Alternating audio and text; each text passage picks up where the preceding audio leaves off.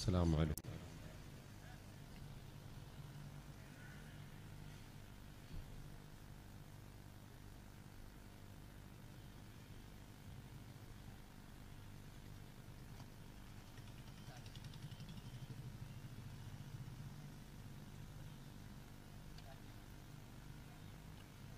أعوذ بالله من الشيطان الرجيم. بسم الله الرحمن الرحيم. الحمد لله رب العالمين.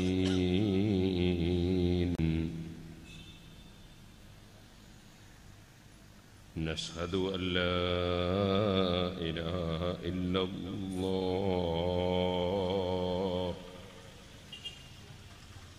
ونشهد أن محمدًا عبده ورسوله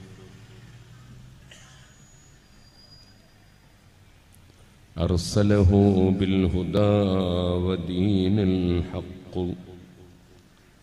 ليظهره على الدين كله ولو كره المشركون. اللهم صل وسلم وبارك على رسولك وحبيبك سيدنا محمد وعلى آل وأصحاب سيدنا ومولانا محمد وعلى جميع الأنبياء والمرسلين.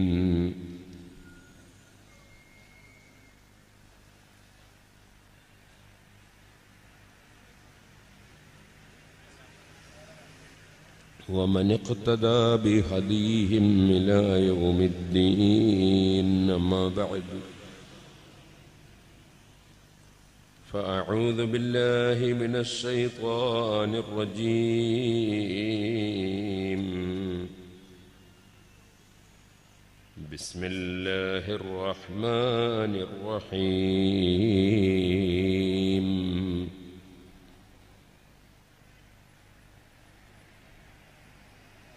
إن الله مع الذين اتقوا والذين هم محسنون.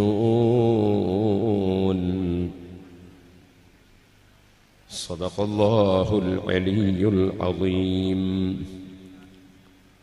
صدق وبلغ رسوله النبي الكريم، ونحن على ذلك من الشاهدين الشاكرين، والحمد لله رب العالمين. يا رب صل على من حل بالحرم طه الرسول الذي قد خص بالكرم.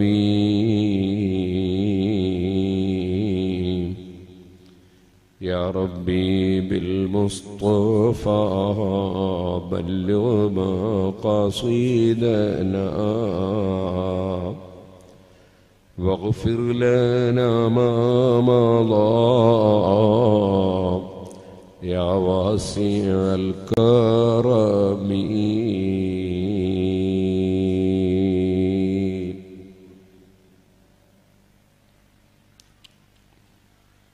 ആദരണീയരായ പണ്ഡിതന്മാർ, മുഅ്മിനീങ്ങൾ, മുഅ്മിനാത്തുകൾ, പ്രിയപ്പെട്ട സുഹൃത്തുക്കൾ,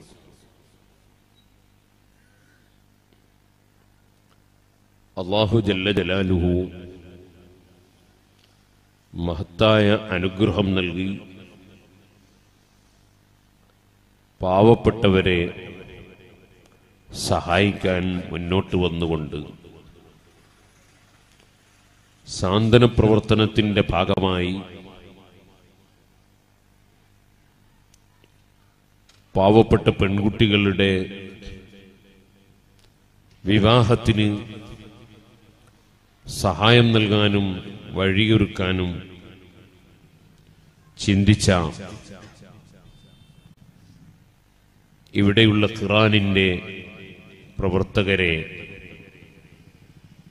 ഞാൻ ആദ്യമായി അഭിനന്ദിക്കുന്നു. അല്ലാഹു സുബ്ഹാനഹു വ തആല അവർക്കും നമുക്കും ദുനിയാവിലും ആഖിറത്തിലും സഹായികൾക്കും സഹകാരികൾക്കും വിജയം നൽകുമാറാകട്ടെ എന്ന് ദുആ ചെയ്യുന്നു. സഹോദരന്മാരെ, ആകാശങ്ങളും ഭൂമികളുമെല്ലാം സൃഷ്ടിച്ചവനാണ് അല്ലാഹു തആല.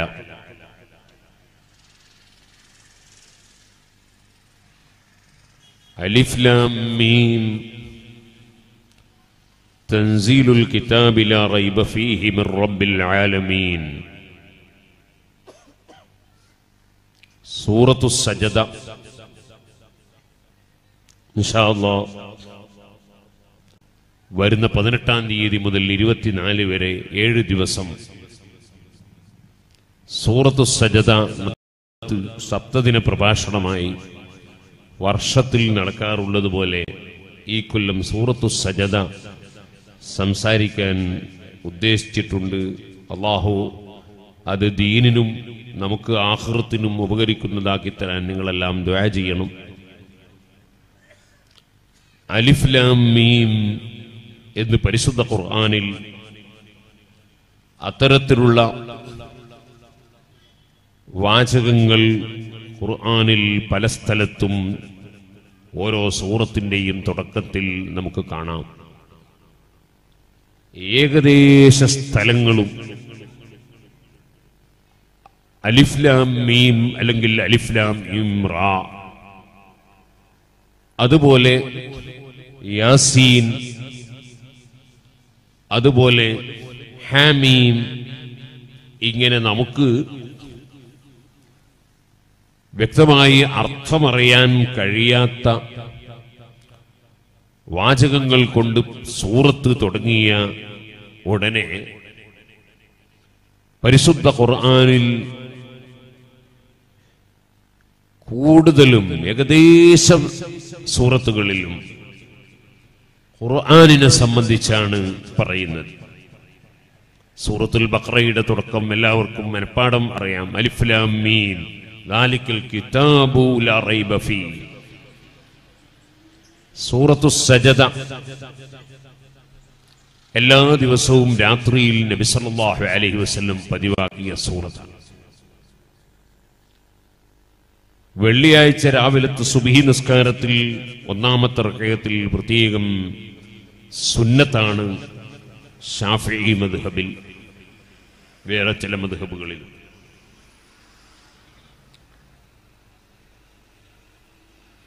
തൻസീലുൽ കിതാബ്, ഈ പരിശുദ്ധ ഖുർആനിനെ ഇറക്കൽ, ലാ റൈബ ഫീഹി, ആ ഖുർആനിൽ ഒരു സംശയത്തിനും വകുപ്പില്ല, സംശയം ഇല്ല. മിർ റബ്ബിൽ ആലമീൻ, സർവലോകത്തെയും സൃഷ്ടിച്ച് സംവിധാനിച്ച് സംരക്ഷിച്ചു വരുന്ന റബ്ബിൽ നിന്നാണ് പരിശുദ്ധ ഖുർആനിനെ ഇറക്കൽ ഉണ്ടായത്. അം യഖൂലൂന ഇഫ്തറാ, ഖുർആനിന്റെ വിരോധികൾ, ഖുർആൻ വിശ്വസിക്കാത്തവർ, നബി സല്ലല്ലാഹു അലൈഹി വസല്ലം തങ്ങളെ അംഗീകരിക്കാത്തവർ പറയുകയാണോ അത് മുഹമ്മദ് നബി സല്ലല്ലാഹു അലൈഹി വസല്ലം നിർമ്മിച്ചുണ്ടാക്കിയതാണെന്ന്? ഒരിക്കലും മുഹമ്മദ് നബി സല്ലല്ലാഹു അലൈഹി വസല്ലം നിർമ്മിച്ചുണ്ടാക്കിയതല്ല, അത് അല്ലാഹുവിങ്കിൽ നിന്നുള്ളതാണ്. റബ്ബുൽ ആലമീനായ സർവ സൃഷ്ടികളെയും സംവിധാനിച്ച് സംരക്ഷിച്ചു വരുന്ന അല്ലാഹുവിങ്കിൽ നിന്നുള്ളതാണ് പരിശുദ്ധ ഖുർആൻ. ആ റബ്ബ് സുബ്ഹാനഹു വ തആല അവൻ ആരാണ്? അവൻ ഖലഖസ്സമാവാതി വൽ അർദ് വമാ ബൈനഹുമാ, ആകാശങ്ങളും ഭൂമികളും അതിനിടയിലുള്ളതും സൃഷ്ടിച്ചവൻ. ലോകത്ത് ആർക്കും സൃഷ്ടിക്കാൻ കഴിയില്ല. ഈ മൈക്ക് സെറ്റ് കമ്പനി സൃഷ്ടിച്ചതല്ല, കമ്പനി സംഘടിപ്പിച്ചതാണ്. കാരണം ഈ മൈക്ക് സെറ്റ് നിർമ്മിക്കാൻ ഉപയോഗിച്ച ഇരുമ്പ്, അലൂമിനിയം, പിത്തള, റബ്ബർ, അഗ്നി തുടങ്ങി എന്തെല്ലാം ഉപയോഗിച്ചിട്ടുണ്ടോ അതെല്ലാം അല്ലാഹു സൃഷ്ടിച്ചതാണ്, കമ്പനി സൃഷ്ടിച്ചതല്ല. ലോകത്ത് ഒരു ശാസ്ത്രജ്ഞനും ഒരു കമ്പനിക്കും ഒരു മുതലാളിക്കും ഒരു തൊഴിലാളിക്കും ഒരു നേതാവിനും ഒരു ഭരണാധികാരിക്കും ഒരാൾക്കും ഇല്ലാത്തത് ഉണ്ടാക്കാൻ കഴിയില്ല. അതിന് കഴിയുന്നവൻ ഖാലിഖു കുല്ലി ശൈഇ അല്ലാഹു ജല്ല ജലാലുഹു മാത്രമാണ്. ഖലഖസ്സമാവാതി വൽ അർദ് വമാ ബൈനഹുമാ, അവൻ ആകാശങ്ങളെയും ഭൂമികളെയും അതിനിടയിലുള്ളതിനെയും സൃഷ്ടിച്ചിരിക്കുന്നു. എന്തിനാണ് അല്ലാഹു തആല ആകാശങ്ങളും ഭൂമികളും അതിനിടയിലുള്ള വസ്തുക്കളെല്ലാം സൃഷ്ടിച്ചത്? സൂര്യൻ ആർക്ക് വേണ്ടിയാണ്? ചന്ദ്രൻ ആർക്ക് വേണ്ടിയാണ്? നക്ഷത്രങ്ങൾ ആർക്ക് വേണ്ടിയാണ്? കടലും കരയും ആർക്ക് വേണ്ടിയാണ്? കടലിലുള്ള മത്സ്യങ്ങൾ ആർക്ക് വേണ്ടിയാണ്? കരയിലുള്ള ജീവികൾ ആർക്ക് വേണ്ടിയാണ്? അതിനെല്ലാം ഒരേ ഒരു മറുപടി മാത്രമേ ഉണ്ടാവുകയുള്ളൂ. അതെല്ലാം അതിൻ്റെ എല്ലാം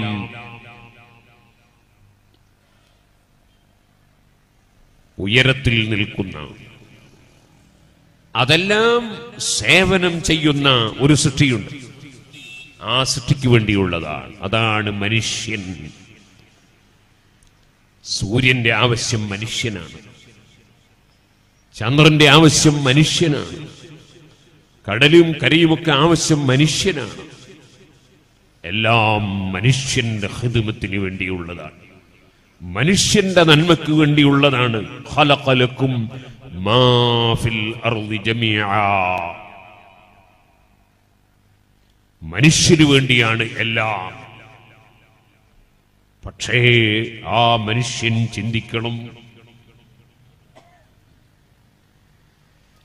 ആ മനുഷ്യൻ നന്നായി ആലോചിക്കണം. നിങ്ങൾ ആലോചിച്ചു നോക്കൂ. എന്റെ പേരോട് നിങ്ങളുടെ ചിറ്റാരിയിൽ, കാസർഗോഡ്, മംഗലാപുരത്ത്, ലോകത്ത് എവിടെയെല്ലാമുള്ളവർക്കാണ് സൂര്യൻ വെളിച്ചം നൽകുന്നത്? ആർക്കെല്ലാമാണ് ചന്ദ്രനെ കൊണ്ട് ഉപകാരമുള്ളത്? എന്തിനധികം പറയണം, അതൊക്കെ വളരെ നേരത്തെ സൃഷ്ടിക്കപ്പെട്ട വലിയ വലിയ സൃഷ്ടികളാണെങ്കിൽ, നമ്മളുടെ പറമ്പിൽ വളരുന്ന ഒരു തെങ്ങിൻ തൈ, ആ തെങ്ങിൻ തൈ കൊണ്ട് നമുക്ക് ഉപകാരം ലഭിക്കുന്നു. അതുപോലെ നെല്ല് കൊണ്ട് ഉപകരിക്കുന്നു, പലതുകൊണ്ടും ഉപകരിക്കുന്നു.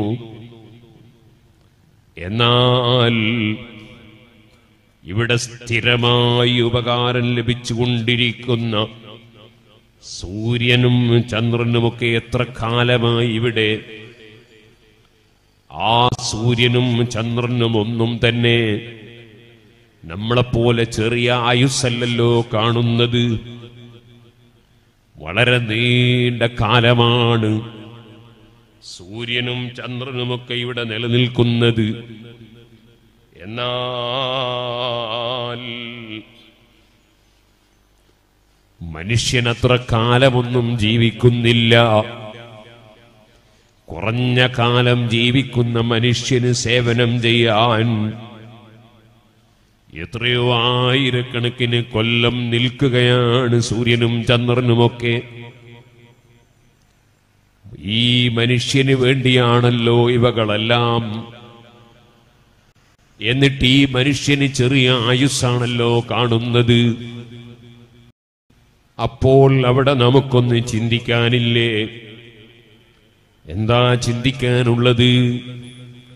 ഇത്രയും ചെറിയ കാലം ജീവിക്കുന്ന മനുഷ്യന് വേണ്ടി എത്രയോ ആയിരക്കണക്കിന് നിലനിൽക്കുന്ന വസ്തുക്കളെ ലോകസട്ടാവായ അല്ലാഹു നിലനിർത്തിയിരിക്കുന്നു എന്ന് മനുഷ്യനെന്താണ് ആലോചിക്കേണ്ടത്? ചുരുങ്ങിയ കാലമാണ്. ഈ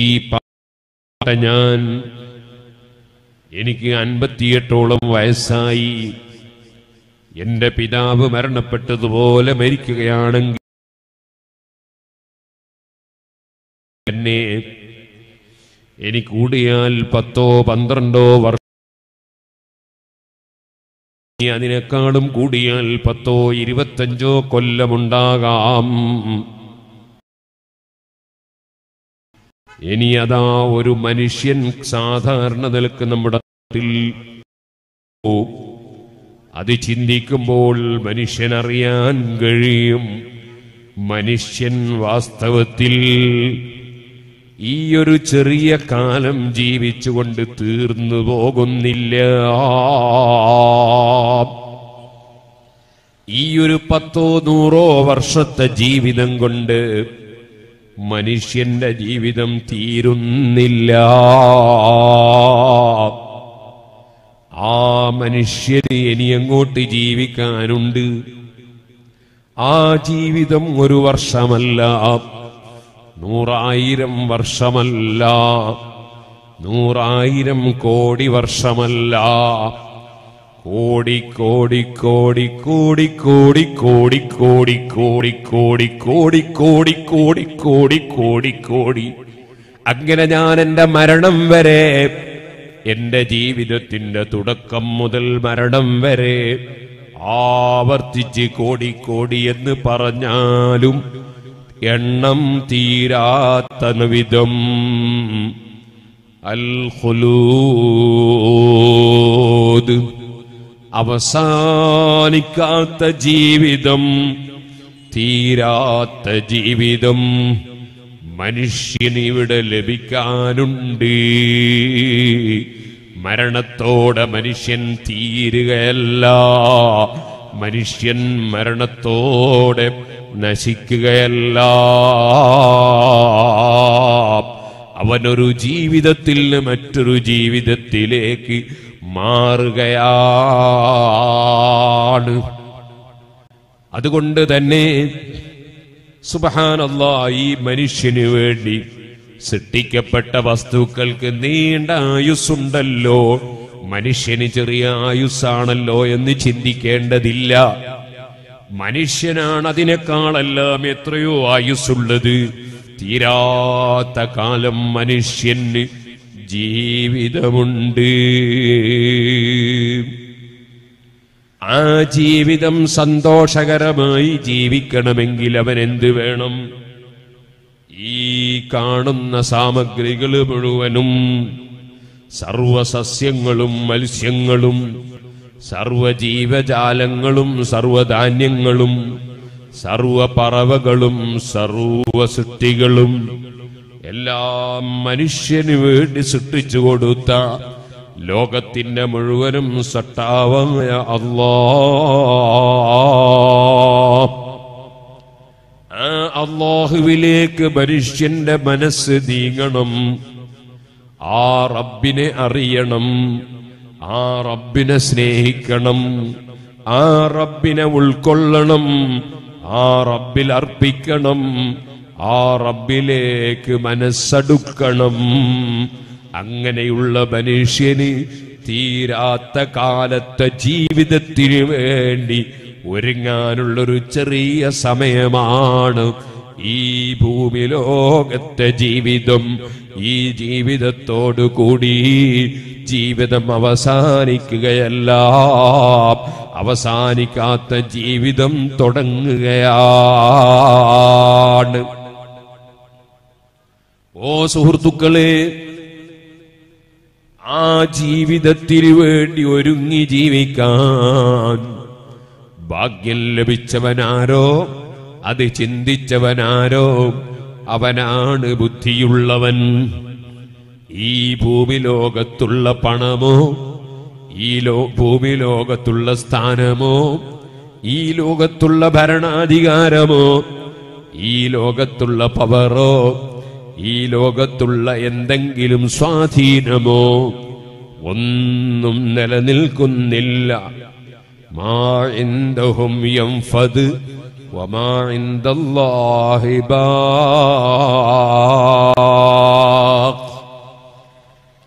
നിങ്ങളുടെ അടുക്കലുള്ളതെല്ലാം തീർന്നു പോകുന്നതാണ്. അവസാനിക്കാത്ത ജീവിതം അത് നിങ്ങൾക്ക് മരണത്തിന് ശേഷമുള്ള ജീവിതം ആണ്. ആ മരിക്കുന്ന സമയത്ത് ഒന്ന് സന്തോഷത്തോടെ മരിക്കാൻ കഴിയണം. ആ മരിക്കുന്ന സമയത്ത് സന്തോഷം കൈവരാൻ അല്ലാഹുവിലുള്ള ചിന്തയോടെ അവന്റെ പേരുച്ചരിച്ചൊന്ന് മരിക്കാൻ കഴിയണം. സുബ്ഹാനല്ലാഹ്, ഞാൻ ഓർക്കുന്നു, ഏകദേശം ഒരു 2-2.5 മാസം മുമ്പ് ബഹുമാനപ്പെട്ട കുമരമ്പത്തൂർ അലി ഉസ്താദ് അവറുകൾ മരണപ്പെട്ടു പോയി. കഴിഞ്ഞ ഫെബ്രുവരിയിൽ കുറ്റ്യാടി സിറാജുൽ ഹുദയിൽ സമ്മേളനം നടന്നപ്പോ ഉലമാ സമ്മേളനത്തിന്റെ സ്റ്റേജിൽ ആദ്യമായി എത്തിയ പണ്ഡിതനായിരുന്നു. ഈ മിനിഞ്ഞാന്ന് നടന്നതല്ല, അതിനു മുമ്പത്തെ മുശാവറയിൽ ധാരാളം മസ്അലകൾ നോക്കി കിതാബുകൾ അടയാളപ്പെടുത്തി സമസ്തയുടെ മുശാവറയിൽ കൊണ്ടുവരാൻ മഹാനായ ശൈഖുന കാന്തപുരം ഉസ്താദ് ഏൽപ്പിച്ചത് പണ്ഡിതനെ ആയിരുന്നു. ഒരു ദിവസം സമീപ പ്രദേശത്ത് നടക്കുന്ന ഒരു പരിപാടി, ആ പരിപാടിയിൽ പങ്കെടുത്ത് ദുആ ചെയ്ത് വീട്ടിലേക്ക് തിരിച്ചു പോകുകയാണ്. ചെറിയ നെഞ്ചുവേദന അനുഭവപ്പെടുകയാണ്. ഡോക്ടറുടെ സമീപത്തേക്ക് പോകാമെന്ന് പറയുമ്പോൾ വേണ്ടെന്ന് വാശി പിടിക്കുകയാണ്. വീട്ടിലെത്തിയിട്ട് വീണ്ടും വേദനിക്കുമ്പോൾ പറയാനുള്ളതെല്ലാം പറഞ്ഞു, ചെയ്യാനുള്ളതൊക്കെ ചെയ്തു. ആശുപത്രിയിലേക്ക് പോകാൻ തയ്യാറില്ല. അവിടെ കിടന്ന് ലാ ഇലാഹ ഇല്ലല്ലാഹ് കലിമയും ചൊല്ലി അലി ഉസ്താദ് വിട പറഞ്ഞു. നിങ്ങൾ ഒരുപക്ഷെ സോഷ്യൽ മീഡിയയിൽ കണ്ടിട്ടുണ്ടാകാം ആ അലി ഉസ്താദിന്റെ മഖ്ബറ. അലി ഉസ്താദ് ഒരു സംഘടനയിലാണ്, അതേ സമയത്ത് വേറെ ഒരു സുന്നത്ത് ജമാഅത്തിന്റെ പണ്ഡിത സംഘടനയിൽപ്പെട്ട പ്രധാനപ്പെട്ട ഒരു വ്യക്തി. ആ പണ്ഡിതൻ നിങ്ങളെ ഈ ഭാഗത്ത് പല സ്ഥലത്തും ഖാദിയാണ്. അദ്ദേഹവും അതുപോലെ അതാ ഒരു രാഷ്ട്രീയ പാർട്ടിയുടെ നേതാവും കൂടിയായ അബ്ദുൽ വഹാബ് സാഹിബും അലി ഉസ്താദിന്റെ ഖബർ സിയാറത്ത് ചെയ്യുന്ന ചിത്രം ഞാൻ സോഷ്യൽ മീഡിയയിൽ എനിക്കാരോ കാണിച്ചു തന്നു.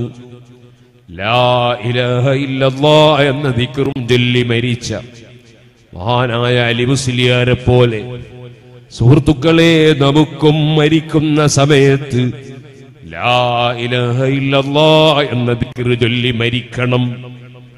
പിശാച് നമ്മളെ വഞ്ചിച്ചാൽ പറ്റില്ല, നമ്മളെ ഈമാൻ നഷ്ടപ്പെട്ടാൽ പറ്റില്ല. നിങ്ങൾക്കറിയില്ലേ, ലോകത്ത് വലിയ പണ്ഡിതന്മാരിൽ വലിയ പ്രമുഖനാണ് മഹാനായ സയ്യിദുനാ അഹ്മദ് ഇബ്നു ഹംബൽ റളിയല്ലാഹു അൻഹു. സുന്നത്ത് ജമാഅത്തിന്റെ വിരോധികളായ ചിലർ അന്ന് ഭരണം നടത്തുന്ന ഭരണാധികാരികളെ തെറ്റിദ്ധരിപ്പിച്ചതിന്റെ പേരിൽ തെറ്റിദ്ധാരണയിൽ കുടുങ്ങിപ്പോയ ഭരണാധികാരികൾ മഹാനായ അഹ്മദ് ഇബ്നു ഹംബൽ റളിയല്ലാഹു അൻഹുവിനെ അറസ്റ്റ് ചെയ്തു.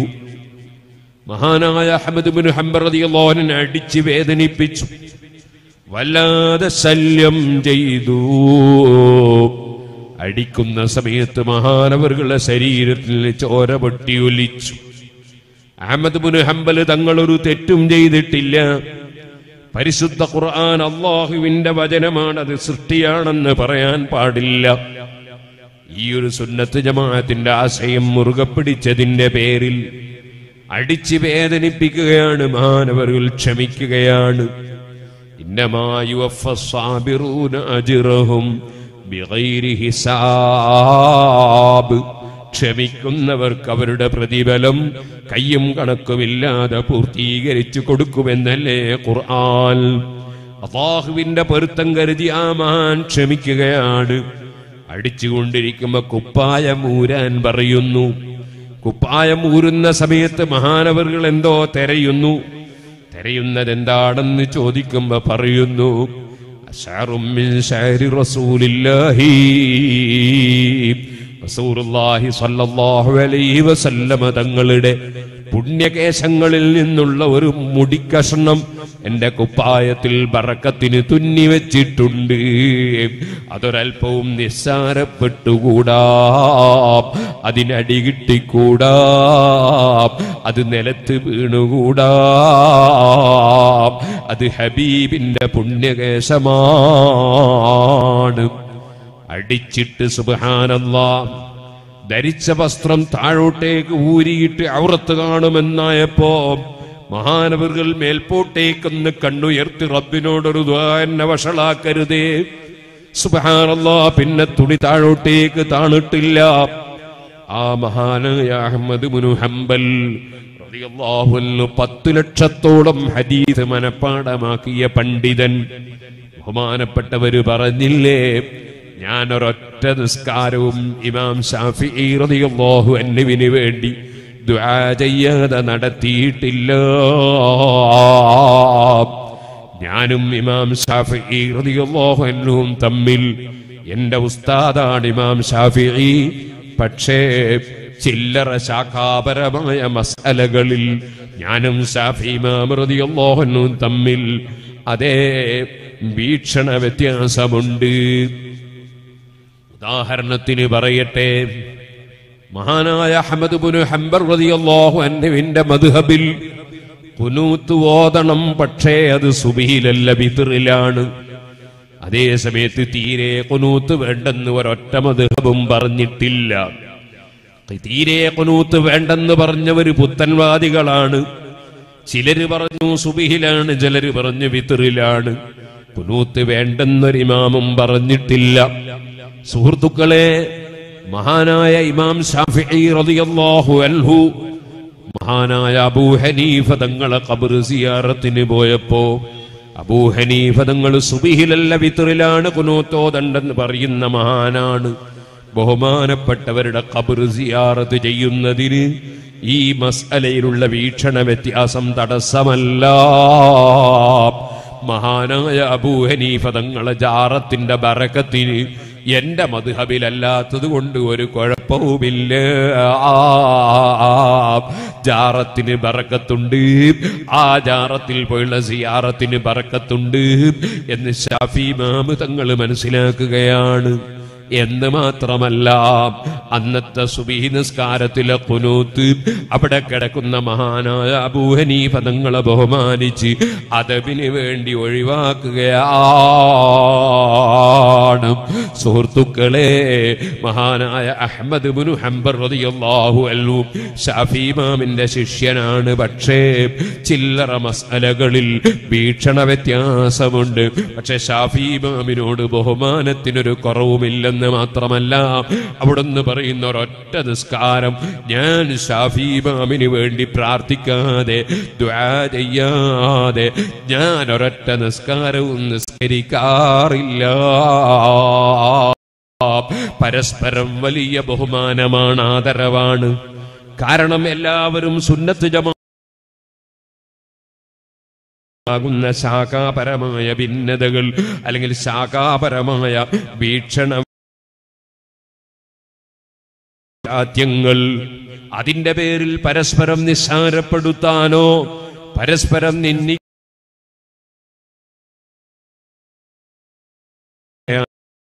അനുവാദമില്ല. അതേ സമയത്ത് ഷാഫി ഇമാം റളിയല്ലാഹു അൻഹും അഹ്മദ് ഇബ്നു ഹംബൽ തങ്ങളും അബൂ ഹനീഫ റളിയല്ലാഹു അൻഹും ഇമാം മാലിക് റളിയല്ലാഹു അൻഹും എന്നല്ല ലോകത്തുള്ള എല്ലാ ഇമാമീങ്ങളും അവരെല്ലാം പിഴച്ചവരാണെന്നും ശിർക്ക് ചെയ്തവരാണെന്നും വാദിക്കുന്ന പുത്തൻവാദികളായ ഖവാരിജിനെതിരെ, മുഅ്തസിലത്തിനെതിരെ, അതേ റാഫിളത്തിനെതിരെ, അങ്ങനെയുള്ള പുത്തൻവാദികൾക്കെതിരെ അവരെല്ലാം ഒരുപോലെ ഒറ്റക്കെട്ടായി നിലകൊള്ളുകയും ആ സുന്നത്ത് ജമാഅത്തിന്റെ വിരോധികളോട് മിണ്ടരുത്, അവരുമായി വിവാഹ ബന്ധത്തിൽ ഏർപ്പെടരുത്, അവരുമായി പിണങ്ങി നിൽക്കണം, അവർക്ക് ഒരു ഗുണവും ഒരു സഹായവും ജീവിതത്തിൽ ചെയ്ത് അവരെ ശക്തിപ്പെടുത്തരുത്. അതിൽ 4 ഇമാമിങ്ങൾക്കും തർക്കമില്ല, ഒരു താബിഈനും തർക്കമില്ല, ഒരു സഹാബിക്കും തർക്കമില്ല. ഇമാം ഗസ്സാലി റളിയല്ലാഹു കിതാബുൽ മുസ്തസ്ഫയിൽ അത് പറയുന്നു, ഇമാം ബഗവി റളിയല്ലാഹു അൻഹു ശർഹ് സുന്നയിൽ അത് പറയുന്നു. ഈ മാസത്തിൽ നമ്മൾ പ്രത്യേകം ആദരിക്കുന്ന ഗൗസുൽ ആദം തങ്ങൾ അവിടുത്തെ കിതാബുൽ ഗുന്യത്തിൽ പറയുന്നു.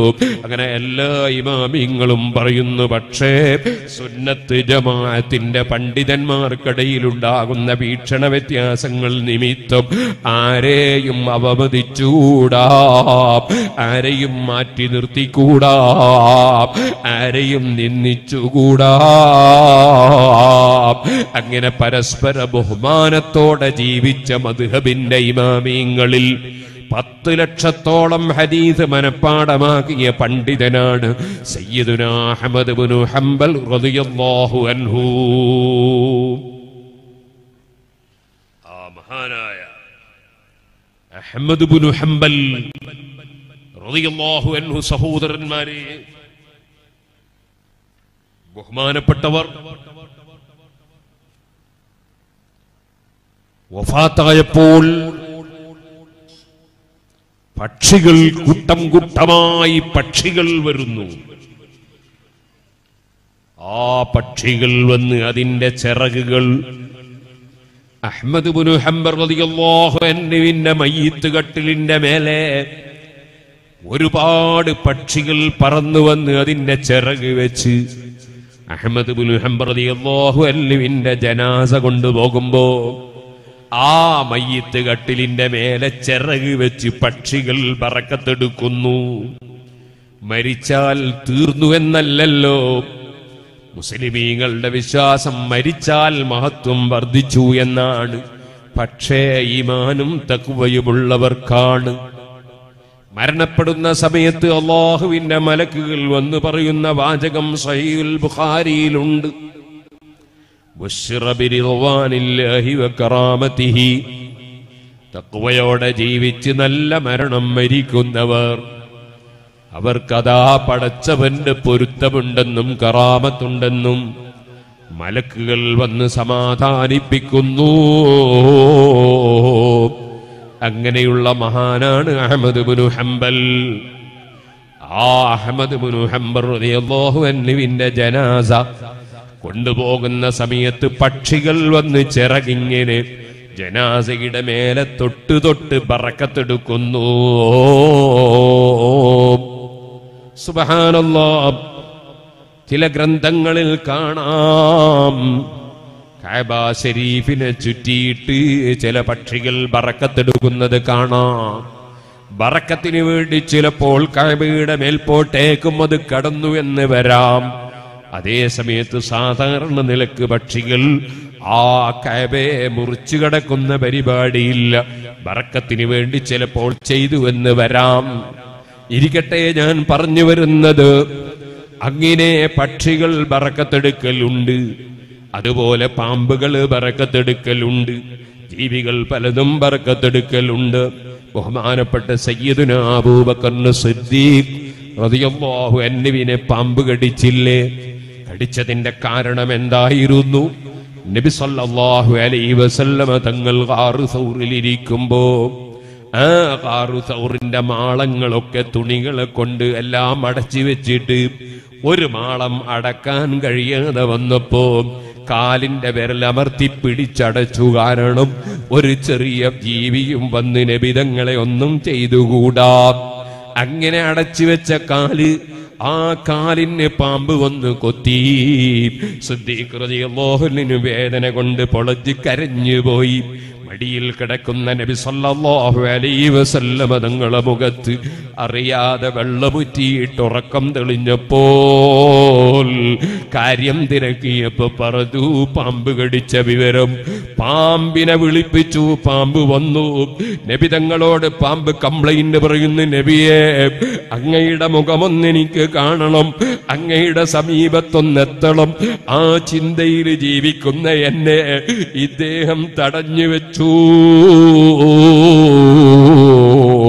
നബിതങ്ങളെ ബറക്കത്ത് ആഗ്രഹിക്കുകയാണ് പാമ്പ്. അതുപോലെ എത്രയോ പാമ്പുകൾ ഔലിയാക്കളുടെ ബറക്കത്ത് ഉദ്ദേശിച്ചു വരുന്ന പാമ്പുകളുണ്ട്. റിഫായി ശൈഖ് തങ്ങളെ ശരീരത്തിൽ കയറി ഇറങ്ങുന്ന പാമ്പുണ്ടായിരുന്നു. നവീമാമ് തങ്ങളെ സമീപത്ത് വന്ന് ഭക്ഷണവും വാങ്ങിപ്പോകുന്ന പാമ്പുണ്ടായിരുന്നു. ഇരിക്കട്ടെ, ഞാൻ പറഞ്ഞു വന്നത് അഹ്മദ് ഇബ്നു ഹംബൽ റളിയല്ലാഹു അൻഹുവിന്റെ മയ്യിത്ത് കട്ടിലിന്റെ മേലെ പക്ഷികൾ വന്ന് ബറക്കത്തെടുക്കുകയാണ്. ആയിരക്കണക്കിന് പക്ഷികൾ വന്ന് ബറക്കത്തെടുക്കുന്നത് കണ്ടപ്പോ അതാ ആ ഒരൊറ്റ ദിവസം 4000-ഓളം യഹൂദികൾ ഈ ഒരു സംഭവം കണ്ടപ്പോൾ അശ്ഹദു അല്ലാ ഇലാഹ ഇല്ലല്ലാഹ് അശ്ഹദു അന്ന മുഹമ്മദർ റസൂലുള്ളാഹ് കലിമത്തു തൗഹീദ് ചൊല്ലി മുസ്ലിമായി പോയി. അഹ്മദ് ഇബ്നു ഹംബൽ റളിയല്ലാഹു അൻഹു, അഹ്മദ് ഇബ്നു ഹംബൽ റളിയല്ലാഹു അൻഹു സുന്നത്ത് ജമാഅത്തിന് വേണ്ടി ജയിലിൽ കിടന്ന ആളാണ്. അഷ്റഫുൽ ഖൽഖ് സല്ലല്ലാഹു അലൈഹി വസല്ലം തങ്ങൾ ഇമാം ഷാഫിഈ റളിയല്ലാഹു അൻഹുവിന് സ്വപ്നത്തിൽ വിവരമറിയിച്ചു, അഹ്മദ് ഇബ്നു ഹംബലിന് സന്തോഷം പറയണം, അല്ലാഹുവിന്റെ ഖുർആനിന്റെ വിഷയത്തിൽ ഒരു പരീക്ഷണം വരുന്നുണ്ട്. ആ പരീക്ഷണത്തെ മനക്കരുത്തോടെ നേരിടുന്നതിനാൽ സന്തോഷം പറയണം. ഇമാം ഷാഫിഈ റളിയല്ലാഹു അൻഹു ശിഷ്യനാണ്. പക്ഷേ അഹ്മദ് ഇബ്നു ഹംബൽ റളിയല്ലാഹു അൻഹു ശത്രുക്കളുടെ അടിവാങ്ങി കെട്ടുന്ന സമയത്ത് ധരിച്ച വസ്ത്രം കഴുകിയ വെള്ളം ബർക്കത്തിന് വേണ്ടി ഉസ്താദായ ഇമാം ഷാഫിഈ റളിയല്ലാഹു അൻഹു ഉപയോഗിച്ചു. സുന്നത്ത് ജമാഅത്തിന് വേണ്ടി ത്യാഗം സഹിക്കുന്നവർ, സുന്നത്ത് ജമാഅത്തിന് വേണ്ടി അധ്വാനിക്കുന്നവർ, അവർക്ക് വലിയ ബർക്കത്താണ്. എന്നാൽ ഞാൻ പറയാൻ പോകുന്ന വിഷയം അതൊന്നുമല്ല. അഹ്മദ് ഇബ്നു ഹംബൽ റളിയല്ലാഹു അൻഹുവിന് മരണമാസന്നമായപ്പോൾ മരിക്കുന്ന സമയത്തൊന്ന് ഈമാനോടെ മരിച്ചു കിട്ടണം. അതാണല്ലോ ഏറ്റവും പ്രധാനപ്പെട്ട വിഷയം. അഹ്മദ് ഇബ്നു ഹംബൽ റളിയല്ലാഹു അൻഹുവിന് മരണമാസന്നമായപ്പോ ബഹുമാനപ്പെട്ടവര് കൈകൊണ്ടിങ്ങനെ ചൂണ്ടുന്നു, എന്തോ സംസാരിക്കുന്നു, എന്താണ് പറയുന്നതെന്ന് മനസ്സിലാകുന്നില്ല.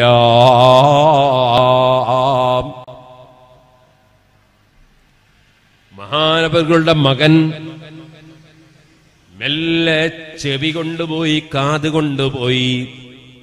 അഹ്മദ് ഇബ്നു ഹംബൽ റളിയല്ലാഹു അൻഹുവിന്റെ വായന്റെ സമീപത്ത് ഇങ്ങനെ വെച്ചു നോക്കി. ബാപ്പ എന്താ പറയുന്നത്? അപ്പോൾ പറയുന്നത് ലാ ബഅദ്, ലാ ബഅദ്, ലാ ബഅദ്. പക്ഷേ മഹാനവറുകൾക്ക് മരണത്തോട് മല്ലടിക്കുന്ന സമയമായതുകൊണ്ട് ശബ്ദം കിട്ടുന്നില്ല. പറയുന്ന വാചകം അതാണ്, ലാ ബഅദ്, ലാ ബഅദ്, ലാ ബഅദ്. എന്താണ് അതിന്റെ അർത്ഥം? ഇല്ല ശേഷം, ഇല്ല ശേഷം, ഇല്ല ശേഷം എന്നാണ് പറയുന്നത്. മഹാനവറുകളെ മകൻ ചോദിച്ച്, എന്താണ് ഉസ്താദ് അവറുകളെ? അല്ല ബാപ്പാ, ഈ സമയത്ത് പറയുന്നത് എന്താണ്? അഹ്മദ് ഇബ്നു ഹംബൽ തങ്ങൾ പറയാണ്, ജമാഅത്തുൻ ഖുഊദുൻ ഇൻദി, എന്റെ സമീപത്തിതാ ഒരുപാട് ആളുകൾ ഇരിക്കുന്നു. അല്ലാഹ് പറഞ്ഞില്ലേ, അനിൽ യമീനി വനിസ്സിമാലി ഖഈദ്. വീക്ഷിക്കുന്നവർ രണ്ട് ഭാഗത്തും ഇങ്ങനെ ഇരിക്കും, വലത്തും ഇടത്തും ഇരിക്കും. ഒരുപാട് ആളുകൾ ഇതാ വന്നിരിക്കുന്നു. ഇബ്ലീസു ഹിദായി, എന്റെ നേരെ മുന്നിൽ ഇബ്ലീസുണ്ട്. മലക്കുകളുണ്ടൊരു ഭാഗത്ത്, മഹാന്മാരുണ്ടൊരു ഭാഗത്ത്, മഹാന്മാരാത്മാക്കളുണ്ടൊരു ഭാഗത്ത്. എന്റെ മുന്നിൽ ഇബ്ലീസുണ്ട്. ഇബ്ലീസ് അതാ അവന്റെ തലയിൽ മണ്ണ് വാരി എറിയുകയാണ്. അവൻ നിസ്സാരനായി എന്നെ വിളിക്കുന്നു, യാ അഹ്മദ്, ഓ അഹ്മദേ. സുന്നത്ത് ജമാഅത്തിന് വേണ്ടി ജയിലിൽ കിടന്ന പ്രയാസമനുഭവിച്ച, വല്ലാതെ പ്രയാസമനുഭവിച്ച പ്രത്യേകിച്ച് ഭരണാധികാരികൾ, സുന്നത്ത് ജമാഅത്തിന്റെ വിരോധികൾ തെറ്റിദ്ധരിപ്പിച്ചതനുസരിച്ച് സുന്നത്ത് ജമാഅത്തിന്റെ വിരുദ്ധ ചേരിയിലായപ്പോൾ അവരുടെയൊക്കെയും മർദ്ദനങ്ങൾ സഹിച്ച അഹ്മദ് ഇബ്നു ഹംബൽ, മഹാനായ അഹ്മദ് ഇബ്നു ഹംബൽ തങ്ങൾ പറയാണ്, ഇബ്ലീസ് മണ്ണ് വാരി തലയിലെറിഞ്ഞിട്ട് പറയാണ്, യാ അഹ്മദ്, അഹ്മദേ നജൗത മിന്നീ, എന്നിൽ നിന്ന് നീ രക്ഷപ്പെട്ടു പോയി. മരണത്തിന്റെ സമയമായില്ലേ, എന്റെ കണിവലയിലൊന്നും കൊടുങ്ങാതെ നീ രക്ഷപ്പെട്ടു പോയി. ഇബ്ലീസ് എന്നോട് പറയുമ്പോ, മോനെ, ഞാൻ ഇബ്ലീസിനോട് പറഞ്ഞതാ നീ കേട്ടത്, ലാ ബഅദ്, ലാ ബഅദ്, ലാ ബഅദ്. ഇല്ല, പറയാനായിട്ടില്ല, പറയാനായിട്ടില്ല, പറയാനായിട്ടില്ല. മാദാബ മിന്നി റമഖുൻ വനഅലൽ ഹദിരി മിൻ ഫിത്നതിക വഈമാനി അലൽ ഖത്ർ. എനിക്ക് ഒരു ശ്വാസം ബാക്കിയുള്ള സമയത്തോളം ഇബ്ലീസാകുന്ന നിന്റെ ഫിത്നയിൽ നിന്ന് രക്ഷപ്പെട്ടു എന്ന് പറയാനായിട്ടില്ല. എന്റെ ഈമാനിന് അപകടം വന്നുകൂടുന്നില്ല. എന്റെ ഈമാൻ സലാമത്തായി ഇവിടെ നിന്ന് എന്റെ അവസാനത്തെ ശ്വാസവും എടുത്താലേ നിന്റെ ഷർറിൽ നിന്ന് രക്ഷപ്പെട്ടു എന്ന് പറയാനൊക്കുകയുള്ളൂ.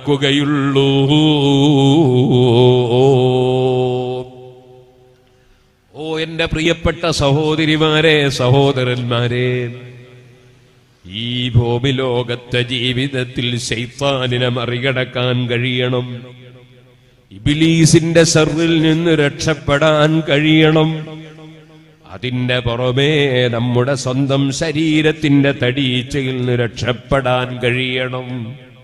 അച്ചടക്കമുള്ളവരായി, ലോകസട്ടാവായ റബ്ബിന്റെ കൽപ്പനകൾ അനുസരിക്കുന്നവരായി, ആ റബ്ബന്റെ രഹസ്യവും പരസ്യവും അറിയുന്നു എന്ന ചിന്തയിൽ ആ റബ്ബിന്റെ പൊരുത്തത്തിലായി ജീവിച്ച് അവസാനം അവന്റെ പൊരുത്തത്തിലായി ലാ ഇലാഹ ഇല്ലല്ലാഹ് ആ കലിമ ചൊല്ലി ഒന്ന് മരിക്കാൻ കഴിഞ്ഞാൽ വിജയം കൈവരിച്ചുപോയി. ആ വിജയം കൈവരിക്കാൻ ഈ ഭൂമി ലോകത്ത് നമുക്ക് ചെയ്യാൻ കഴിയുന്ന സൽക്കർമ്മങ്ങളുണ്ട്.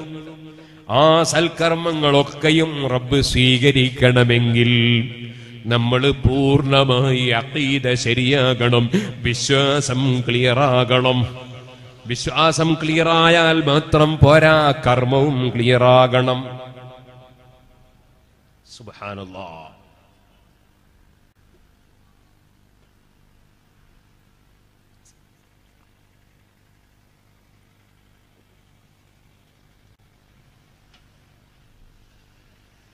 ഇത് മഹാനായ ഗൗസുൽ അളം മുഹയ്യിദ്ദീൻ അബ്ദുൽ ഖാദിറുൽ ജീലാനി ഖദ്ദസല്ലാഹു സിർറുൽ അസീസ് തങ്ങളെ അനുസ്മരിക്കുന്ന മാസമാണ്. താജുൽ ഉലമയെയും നൂറുൽ ഉലമയെയും അനുസ്മരിക്കുന്ന മാസമാണ്. നിങ്ങളുടെ നാട് കൻസുൽ ഉലമ ഒരുപാട് സേവനം ചെയ്ത നാടാണ്. അല്ലാഹു അവിടുത്തേക്ക് ദീർഘായുസ്സും ആഫിയത്തും നൽകട്ടെ. നമ്മളെ വിട്ടുപിരിഞ്ഞു പോയ മഹാനായ നെല്ലിക്കുത്ത് ഉസ്താദിന്റെ ആണ്ടിന് ഇന്നലെ പങ്കെടുത്തവനാണ് ഞാൻ. നമ്മളെ വിട്ടുപിരിഞ്ഞു പോയ ഏതൊക്കെ ആലിമീങ്ങളുണ്ടോ, മഹാനായ കണ്യത്ത് ഉസ്താദും ഇ.കെ. ഉസ്താദും ഇ.കെ. ഹസൻ മുസ്ലിയാരും ഇ.കെ. ദാരിമിയും അങ്ങനെ ഒരുപാട് ആളുകൾ ഈ ലോകത്ത് നിന്ന് വിട പറഞ്ഞു പോയി. വലിയ പണ്ഡിതന്മാർ, അല്ലാഹുവേ, ഏത് പണ്ഡിതന്മാർ, ഏത് മുഅ്മിനീങ്ങൾ, ഏത് സയ്യിദന്മാർ, ഏത് സഹോദരന്മാര് സഹോദരിമാർ ഞങ്ങളിൽ നിന്ന് വിട്ടുപിരിഞ്ഞു പോയവരുണ്ടോ, അവരുടെ എല്ലാം ഖബറുകളെ നീ വിശാലമാക്കണേ അല്ലാ. അവരെയും ഞങ്ങളെയും സ്വർഗത്തിൽ ഒരുമിച്ച് കൂട്ടണേ അല്ലാ.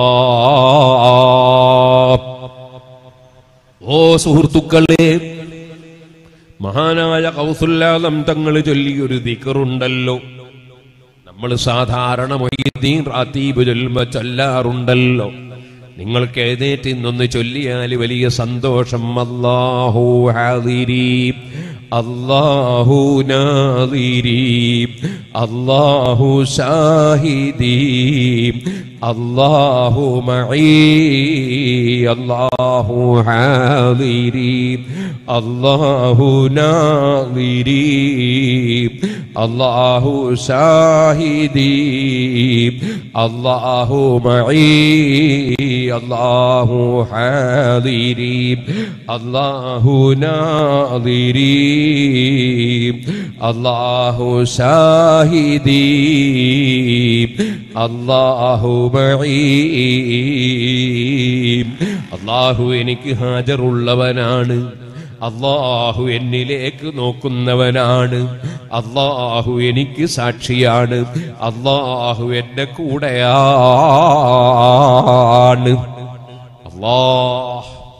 അല്ലാഹുവിലേക്കുള്ള ചിന്ത നമ്മളെ ഖൽബിൽ വരണം. അങ്ങനെ വന്നാലോ അല്ലാഹു തആല ആലിമുസ്സിർരി വ അഖ്ഫാ, രഹസ്യവും പരസ്യവും അറിയുന്നവനാണ്. എന്റെ പ്രിയപ്പെട്ട സഹോദരിമാരെ, ഭർത്താവ് വാങ്ങിച്ചു തന്നൊരു മൊബൈൽ ഫോണുണ്ട്, അല്ലെങ്കിൽ ലാൻഡ് ഫോണുണ്ട്. ആ ഫോണിൽ ഭർത്താവ് ഇഷ്ടപ്പെടാത്ത ഒരാളെ വിളിച്ചിട്ട് സംസാരിച്ചാൽ ആ വിളിക്കുന്നതൊരു പക്ഷേ വിദേശത്തുള്ള ഭർത്താവ് അറിയില്ല. പക്ഷേ ഭർത്താവിനെയും നിന്നെയും സൃഷ്ടിച്ച നാഥനായ അല്ലാഹു തആല അറിയാതിരിക്കൂല. ഓ യുവാക്കളെ, ബാപ്പ അറിയുന്നില്ല, ഉമ്മ അറിയുന്നില്ല, ഭാര്യ അറിയുന്നില്ല, വേറെ ഒരു അന്യസ്ത്രീയുടെ ഫോൺ നമ്പർ വാങ്ങി വിളിക്കുകയാണ്, അന്യസ്ത്രീയുമായി അനാവശ്യം സംസാരിക്കുകയാണ്. അതാ ഭാര്യ അറിയുന്നില്ല. പക്ഷേ നിന്നെയും എന്നെയും സൃഷ്ടിച്ച റബ്ബ് കാണുന്നുണ്ട് കേട്ടോ, അറിയുന്നുണ്ട് കേട്ടോ. ആലിമുൽ ഗൈബി വശഹാദ, അവൻ മറഞ്ഞത് നിങ്ങൾക്ക് മറഞ്ഞതും അറിഞ്ഞതുമായ എല്ലാ കാര്യങ്ങളും ആ റബ്ബ് അറിയുന്നവനാണ്, കാണുന്നവനാണ്. ആ ബോധം വേണം സഹോദരിമാരെ, സഹോദരന്മാരെ. ഞാനൊരു കാര്യം പറയട്ടെ. ഞാൻ ഈ അടുത്ത് ഒരു കല്യാണ വീട്ടിൽ പോയി. കാസർഗോഡ് ജില്ലയിലല്ല, നിങ്ങളാരും ബേജാറാണ്ട.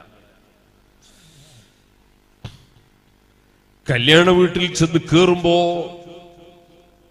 ഒരാൾക്ക് മുന്നിൽ നോക്കിയിട്ടില്ലാതെ നടക്കാൻ കഴിയൂലല്ലോ.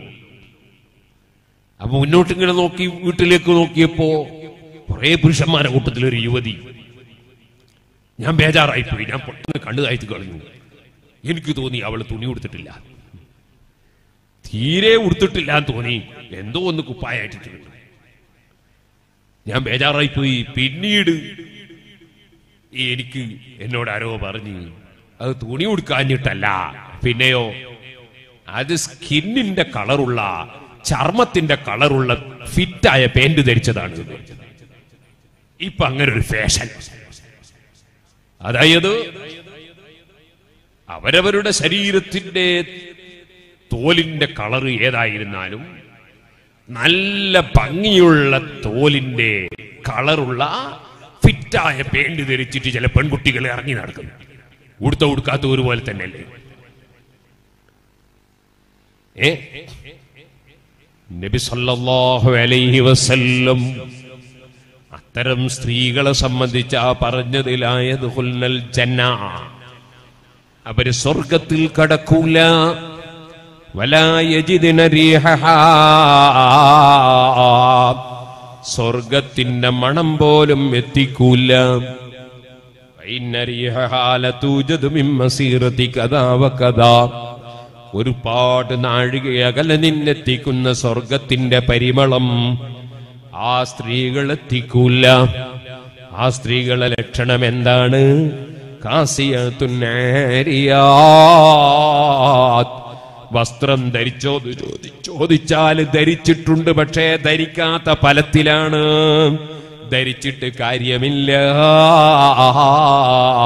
മറ്റുള്ളവരുടെ കണ്ണും അവരുടെ മനസ്സിന്റെ ആഗ്രഹവും അങ്ങോട്ടേക്ക് വലിച്ചെടുക്കുന്ന നിലക്കുള്ള വസ്ത്രധാരണ നടത്തുന്ന സ്ത്രീകൾ സ്വർഗത്തിന്റെ മണം പോലും എത്തിക്കൂല. ഞാനിവിടെ വരുമ്പോൾ ധാരാളം സ്ത്രീകളാണ് അതിനുണ്ടാവുകയെന്ന് സംഘാടകര് പറഞ്ഞു. അല്ലാഹു തആല ഈ വാളിന് പങ്കെടുക്കുന്ന ആണിനും പെണ്ണിനും സാധുവായിരിക്കും നിങ്ങൾക്കും സ്വർഗം നൽകട്ടെ. വാളിന്റെ സദസ്സുകൾ ആരെങ്കിലും ആക്ഷേപിക്കാനല്ലല്ലോ, ആരെങ്കിലും ശപിക്കാനല്ലല്ലോ.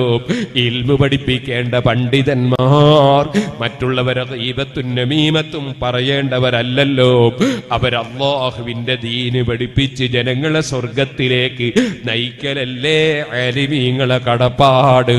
അതിന് സേവനം ചെയ്യുന്ന സംഘാടകരെ ആലിമീങ്ങൾ സ്നേഹിക്കേണ്ടതുണ്ടല്ലോ. ഞാൻ പഠിച്ച ചെറിയ അറിവ്, ആ അറിവ് എനിക്ക് ഈ നാട്ടിൽ വന്ന് പ്രചരിപ്പിക്കണമെങ്കിൽ എനിക്ക് സ്റ്റേജ് കെട്ടാൻ കഴിയില്ല, എനിക്ക് ആളുകളെ സംഘടിപ്പിക്കാൻ കഴിയില്ല, എനിക്കിവിടെ പന്തലൊരുക്കാൻ കഴിയില്ല. അപ്പോൾ എനിക്ക് അല്ലാഹു തആല തന്ന ചെറിയ നിഅമത്ത്, അതെനിക്ക് അല്ലാഹു തന്ന ചെറിയ അറിവാണെങ്കിൽ ആ നിഅമത്തിന് എന്റെ രാജാവായ റബ്ബിന് ഞാനൊരു ശുക്ർ ചെയ്തുകൊണ്ട്, അതേ പണമുള്ളവരല്ലേ പാവപ്പെട്ടവർക്ക് വിതരണം ചെയ്യേണ്ടത്, ആരോഗ്യമുള്ളവരല്ലേ തളർന്നു കിടക്കുന്നവരെ സഹായിക്കേണ്ടത്, ഇതുപോലെ അറിവില്ലാത്തവരെ സഹായിക്കേണ്ടത് പണ്ഡിതന്മാരല്ലേ. അതൊരിക്കലും തന്നെ ഫീസ് കിട്ടാനോ സംഖ്യ കിട്ടാനോ ജനങ്ങൾ ബഹുമാനിക്കാനോ ആദരിക്കാനോ വേണ്ടിയല്ലല്ലോ, മറിച്ച് അവനവന് റബ്ബ് കൊടുത്ത നിഅമത്തിന്റെ ശുക്റല്ലേ ഇൽമു പ്രചരിപ്പിക്കുക എന്നത്. ആ ശുക്ർ പ്രകടിപ്പിക്കാൻ സൗകര്യം ചെയ്തു കൊടുക്കുന്നവരല്ലേ സംഘാടകര്. അതുകൊണ്ട് സംഘാടകരോട് അങ്ങേയറ്റത്തെ സ്നേഹവും ആദരവും, അതാ അവരോട് കൂറും പുലർത്തുക എന്നത് പ്രസംഗിക്കാൻ വരുന്ന പണ്ഡിതന്റെ കടപ്പാടല്ലേ. സുബ്ഹാനല്ലാഹ്, സ്വാഗതം പറഞ്ഞാലും നന്ദി പറഞ്ഞാലും പറഞ്ഞില്ലെങ്കിലും, പത്രത്തിൽ വന്നാലും വന്നില്ലെങ്കിലും, അതേ വിളിച്ചാലും വിളിച്ചില്ലെങ്കിലും, ക്ഷണിക്കാൻ കമ്മിറ്റിക്കാര് മുഴുവനും വന്നാലും വന്നില്ലെങ്കിലും, എനിക്കല്ല തന്ന നിഅമത്ത്, ആ നിഅമത്തിന് ശുക്ർ ചെയ്യാൻ അവസരം സൃഷ്ടിച്ചു തരുന്നവരെന്ന നിലക്ക് ഏത് സംഘാടകരോടും, അത് പള്ളി കമ്മിറ്റിയാകട്ടെ, മദ്രസ കമ്മിറ്റിയാകട്ടെ, ഇതുപോലുള്ള കമ്മിറ്റികളാകട്ടെ, SYS ആകട്ടെ, SSF ആകട്ടെ, അല്ല ഉറൂസ് കമ്മിറ്റിയാകട്ടെ, അവര് ദീന് പ്രചരിപ്പിക്കാൻ പണ്ഡിതന്മാർക്ക് അവസരമൊരുക്കി കൊടുക്കുന്നവർ, അവരോട് അങ്ങേയറ്റത്തെ സ്നേഹവും അതുപോലെ കൂറും പുലർത്തേണ്ടവരല്ലേ പണ്ഡിതന്മാർ. ഇരിക്കട്ടെ, ഞാൻ പറഞ്ഞു വരുന്നത്, ഈ സദസ്സിലേക്ക് വരുമ്പോ സ്ത്രീകളാണ് വഅദിന് കൂടുതലെന്ന് പറഞ്ഞു. എന്റെ പ്രിയപ്പെട്ട ഉമ്മമാരെ, നിങ്ങൾ വന്നതെന്തിനാണ്? സ്വർഗത്തിൽ കടക്കാനാണോ? ഈമാനോടെ മരിക്കാനാണോ? ഹബീബായ നബി തങ്ങളുടെ ഭാര്യമാര് ഐഷ ബീവിയും ഫാത്തിമ ബീവി റളിയല്ലാഹു അൻഹയെ പോലുള്ള മക്കളും അവരൊക്കെ ഒരുമിച്ച് കൂടുന്ന സ്വർഗത്തിലെത്താനാണോ? എങ്കിൽ എന്റെ പ്രിയപ്പെട്ട യുവതികളെ, ഉമ്മമാരെ, തലമറക്കാതെ മാറ് മറക്കാതെ ശരീരം മറക്കാതെ, ഇനി അഥവാ മറക്കുമ്പോൾ തന്നെ അന്യപുരുഷന്മാരെ ആകർഷിപ്പിക്കുന്ന ശൈലിയിലുള്ള വസ്ത്രധാരണയോടെ നിങ്ങളൊരു കല്യാണത്തിനോ വയതിനോ റൂസിനോ ഒരു പരിപാടിക്കും ഇറങ്ങിപ്പോകല്ലേ. അതേ സമയത്ത് ഞാൻ നേരത്തെ പറഞ്ഞതുപോലെ ആകർഷിപ്പിക്കുന്ന ശൈലിയുള്ള വസ്ത്രധാരണ അത് നിങ്ങളെ ഭർത്താവിന്റെ മുന്നിൽ നിങ്ങൾ ചെയ്തോളൂ, ഒരുങ്ങിക്കോളൂ, സുഗന്ധം പൂശിക്കോളൂ. മറ്റ് അന്യപുരുഷന്മാരെ കാണാൻ ഹിതമുള്ള സ്ഥലങ്ങളിലേക്ക് നിങ്ങളങ്ങനെ കടന്നു പോകല്ലേ. ഇന്ന് ഞാനിങ്ങനെ വരുമ്പോ കാറിൽ നിന്ന് എനിക്കൊരാൾ മൊബൈൽ ഫോണിൽ ഒരു ചിത്രം കാണിച്ചു തന്നു. എന്റെ പ്രിയപ്പെട്ട യുവാക്കളെ, യുവത്വം അല്ലാഹു തആല നമുക്ക് തരുന്ന അനുഗ്രഹമാണ്. ആ യുവത്വമുള്ള സമയത്ത് രക്തപ്രസരിപ്പുള്ള സമയമാണ്. ആ സമയത്താണ് നമ്മൾ റബ്ബിനെ ഏറ്റവും ഇബാദത്ത് ചെയ്യേണ്ടത്. അപ്പോഴാണ് നമ്മൾ ജമാഅത്തിന് പള്ളിയിൽ കൃത്യമായി പങ്കെടുക്കേണ്ടത്. കാരണം വയസ്സായാൽ ചിലപ്പോൾ നടന്നു പോകാൻ കഴിയില്ല, അതേ പോകാൻ സാധിക്കൂല. അതുപോലെ തന്നെ ചിലപ്പോൾ പള്ളിയിലെത്താൻ കഴിയൂല, സുന്നത്ത് നിസ്കരിക്കാൻ കൂടുതൽ സാധിക്കൂല, നിൽക്കാനും ഇരിക്കാനും തന്നെ ചിലപ്പോൾ കഴിയൂല. അതേ സമയത്ത് യുവത്വമുള്ള സമയം, അള്ളാഹുവിലേക്ക് നമ്മൾ അടുക്കേണ്ട സമയം യുവത്വത്തിന്റെ സമയമാണ്. കാണുന്നില്ലേ നിങ്ങൾ, തൈത്തെങ്ങിന്റെ മേലെയല്ലേ കൂടുതൽ തേങ്ങ, പീറ്റത്തെങ്ങിന്റെ മേലെയല്ലല്ലോ. നമുക്ക് ഖിദ്മത്തിന് വേണ്ടി നിൽക്കുന്ന തെങ്ങ് അതിന്റെ യുവത്വത്തിലല്ലേ കൂടുതൽ ഫലം തരുന്നത്. അതുപോലെ തന്നെ പ്രസവിക്കപ്പെട്ട അതാ ഒന്നാം കറവ് അല്ലെങ്കിൽ രണ്ടാമത്തെ പ്രസവം, മൂന്നാം പ്രസവം, അതിലല്ലേ പശുവിൽ നിന്ന് പാല് കൂടുതൽ ലഭിക്കുന്നത്. ഒരു 5-6 പെറ്റ് കഴിഞ്ഞ പശുവിൽ നിന്ന് കിട്ടുന്ന പാല് കുറവല്ലേ? സ്വാഭാവികമല്ലേ? നിങ്ങളെയും എന്നെയും റബ്ബ് പടച്ചത് അല്ലാഹുവിനെ ഇബാദത്തിന് വേണ്ടിയല്ലേ? ഖുർആൻ നമ്മൾ വിശ്വസിക്കുന്ന ഗ്രന്ഥമല്ലേ? വമാ ഖലഖതുൽ ജിന്ന വൽ ഇൻസ ഇല്ലാ ലിയഅ്ബുദൂൻ. ഇബാദത്തിന് വേണ്ടി പടക്കപ്പെട്ട നാം ഏറ്റവും കൂടുതൽ ഖുർആൻ ഓതേണ്ടത് എപ്പോഴാണ്? കണ്ണിന്റെ കാഴ്ച നഷ്ടപ്പെട്ടിട്ടാണോ? നമ്മൾ ദിക്റിന് പങ്കെടുക്കേണ്ടത് എപ്പോഴാണ്? ദിക്റിന് പോയി ഇരിക്കാൻ കഴിയാത്ത കാലത്താണോ? അതേ ആരോഗ്യമുള്ള സമയത്തല്ലേ നമ്മൾ തഖ്വയിൽ മുൻപന്തിയിൽ ഉണ്ടാകേണ്ടത്. പക്ഷേ ഞാനൊരു സങ്കടം പറയാനാണിത് പറയുന്നത്. എന്റെ യുവാക്കളെ, നിങ്ങളെ വെറുത്ത് പറയുകയാണെന്ന് തെറ്റിദ്ധരിക്കല്ലേ. ഹബീബായ നബി സല്ലല്ലാഹു അലൈഹി വസല്ലമ തങ്ങൾ ആരെയും വെറുക്കാറില്ലല്ലോ, ആരോടും അതാ ദുഷിക്കാറില്ലല്ലോ. നബി തങ്ങളെ പരിഹസിച്ചവരോടും കാരുണ്യമല്ലേ, നബി തങ്ങളെ കൊല്ലാൻ വന്നവർക്കും കാരുണ്യമല്ലേ. അങ്ങനെയല്ലേ റഹ്മത്തുൽ ലിൽ ആലമീൻ മുഹമ്മദുർ റസൂലുള്ളാഹി സല്ലല്ലാഹു അലൈഹി വസല്ലം. ആ റസൂലുള്ളാഹിന്റെ ശരിയായ അനന്തരക്കാരായ ആലിമീങ്ങളാണോ? അവരുണ്ടോ ശപിക്കുന്നു? അവരുണ്ടോ വെറുക്കുന്നു? അവരുണ്ടോ ആരെങ്കിലും വെറുക്കുന്നു? ഞാൻ ഇന്നൊരു മരിച്ച വീട്ടിൽ ചെന്നപ്പോ മക്കളെല്ലാം എന്നോട് അതാ അവിടെ നിന്ന് ഫാത്തിഹ ഓതി ദുആ ചെയ്ത് ഇറങ്ങുമ്പോ ഒരു മകൻ വന്ന് സ്വകാര്യവന്റെ ചവിട്ടിൽ പറഞ്ഞു, ബാപ്പ നിങ്ങളെ കൊണ്ട് പലതും പറഞ്ഞ ആളാണ്, പൊരുത്തപ്പെടണം ഉസ്താദേ. അല്ലാഹു അദ്ദേഹത്തിനും എനിക്കും നിങ്ങൾക്കും പുറത്തു തരട്ടെ. അങ്ങനെ നമുക്ക് ആരോടും ഒരു വൈരാഗ്യം പറ്റില്ലല്ലോ. വിവരക്കേട് കൊണ്ട് പറഞ്ഞു പോയവന് പൊരുത്തപ്പെട്ടു കൊടുക്കുന്നതല്ലേ നല്ല മനസ്സ്. ഇരിക്കട്ടെ, ഹബീബായ നബി തങ്ങളുടെ സ്വഭാവം കണ്ടില്ലേ? യുദ്ധം കഴിഞ്ഞ് തിരിച്ചു വരുന്ന സമയത്ത് സഹാബികളെ കൂട്ടത്തിൽ നിന്നൊരാള് ബാങ്ക് വിളിച്ചു. ആ ബാങ്കിന്റെ ശബ്ദം കേട്ടു ഒരു കുറച്ച് യുവാക്കള്, 10ഓളം യുവാക്കൾ ആ ബാങ്കിന്റെ ശബ്ദം കേട്ടു. ആ യുവാക്കൾ ഇസ്ലാമിന്റെ വിരോധികളാണ്. അവര് അല്ലാഹുവിന്റെ റസൂല് സല്ലല്ലാഹു അലൈഹി വസല്ലമ തങ്ങളുടെ കൂടെയുള്ളവര് കൊടുത്ത ബാങ്കിനെ പരിഹസിച്ചുകൊണ്ട് അവര് ഉറക്കെ ബാങ്ക് വിളിച്ചു. അങ്ങനെ ഉണ്ടല്ലോ, പരിഹസിക്കുന്ന പരിപാടി ഉണ്ടല്ലോ. സുബ്ഹാനല്ലാഹ്, എനിക്ക് ഓർമ്മയുണ്ട്, പണ്ടൊരു കാലത്ത് കണ്ണൂർ ജില്ലയിൽ ഞാനൊരു പ്രസംഗത്തിന് പോയി. സുബ്ഹാനല്ലാഹ്, പ്രസംഗത്തിന് പോയി. പ്രസംഗത്തിന്റെ ഇടക്ക് മഗ്‌രിബ് ബാങ്ക് വിളിച്ച് പള്ളിയിൽ നിസ്കരിക്കാൻ പോയി. നിസ്കരിച്ച് കഴിയുമ്പോ എൻ്റെ കൂടെയുള്ള ഒരു അലി എന്നുള്ള ഒരാളുണ്ട്, മുഗ്രാൽക്കാരനാണ്. അത് ഇപ്പൊ തളിപ്പറമ്പിലാണ് അലി മുഗ്രാൽ. അദ്ദേഹത്തിന്റെ തലക്ക് ഒരൊറ്റ അടി അടിച്ചു ഒരാൾ പള്ളിയിൽ നിന്ന്, അള്ളാന്റെ വീട്ടിൽ നിന്ന് പള്ളിയിൽ നിന്ന്. സുബ്ഹാനല്ലാഹ്, അയാൾ വീണുപോയി. ഈ അടുത്ത് മരണപ്പെട്ടുപോയ ബഹുമാനപ്പെട്ട പ്രൊഫസർ അഹമ്മദ് സഈദ്, നമ്മുടെ ചിത്താരി ഉസ്താദിന്റെ പുതിയാപ്പള, അദ്ദേഹത്തിന്റെ ഷൂ എടുത്തുകൊണ്ട് എവിടെ ഒളിപ്പിച്ചു കളഞ്ഞു. എന്റെ അടുക്കൽ വന്ന് മുഖത്ത് നോക്കിയിട്ട് എന്നെ ഭീഷണിപ്പെടുത്തി.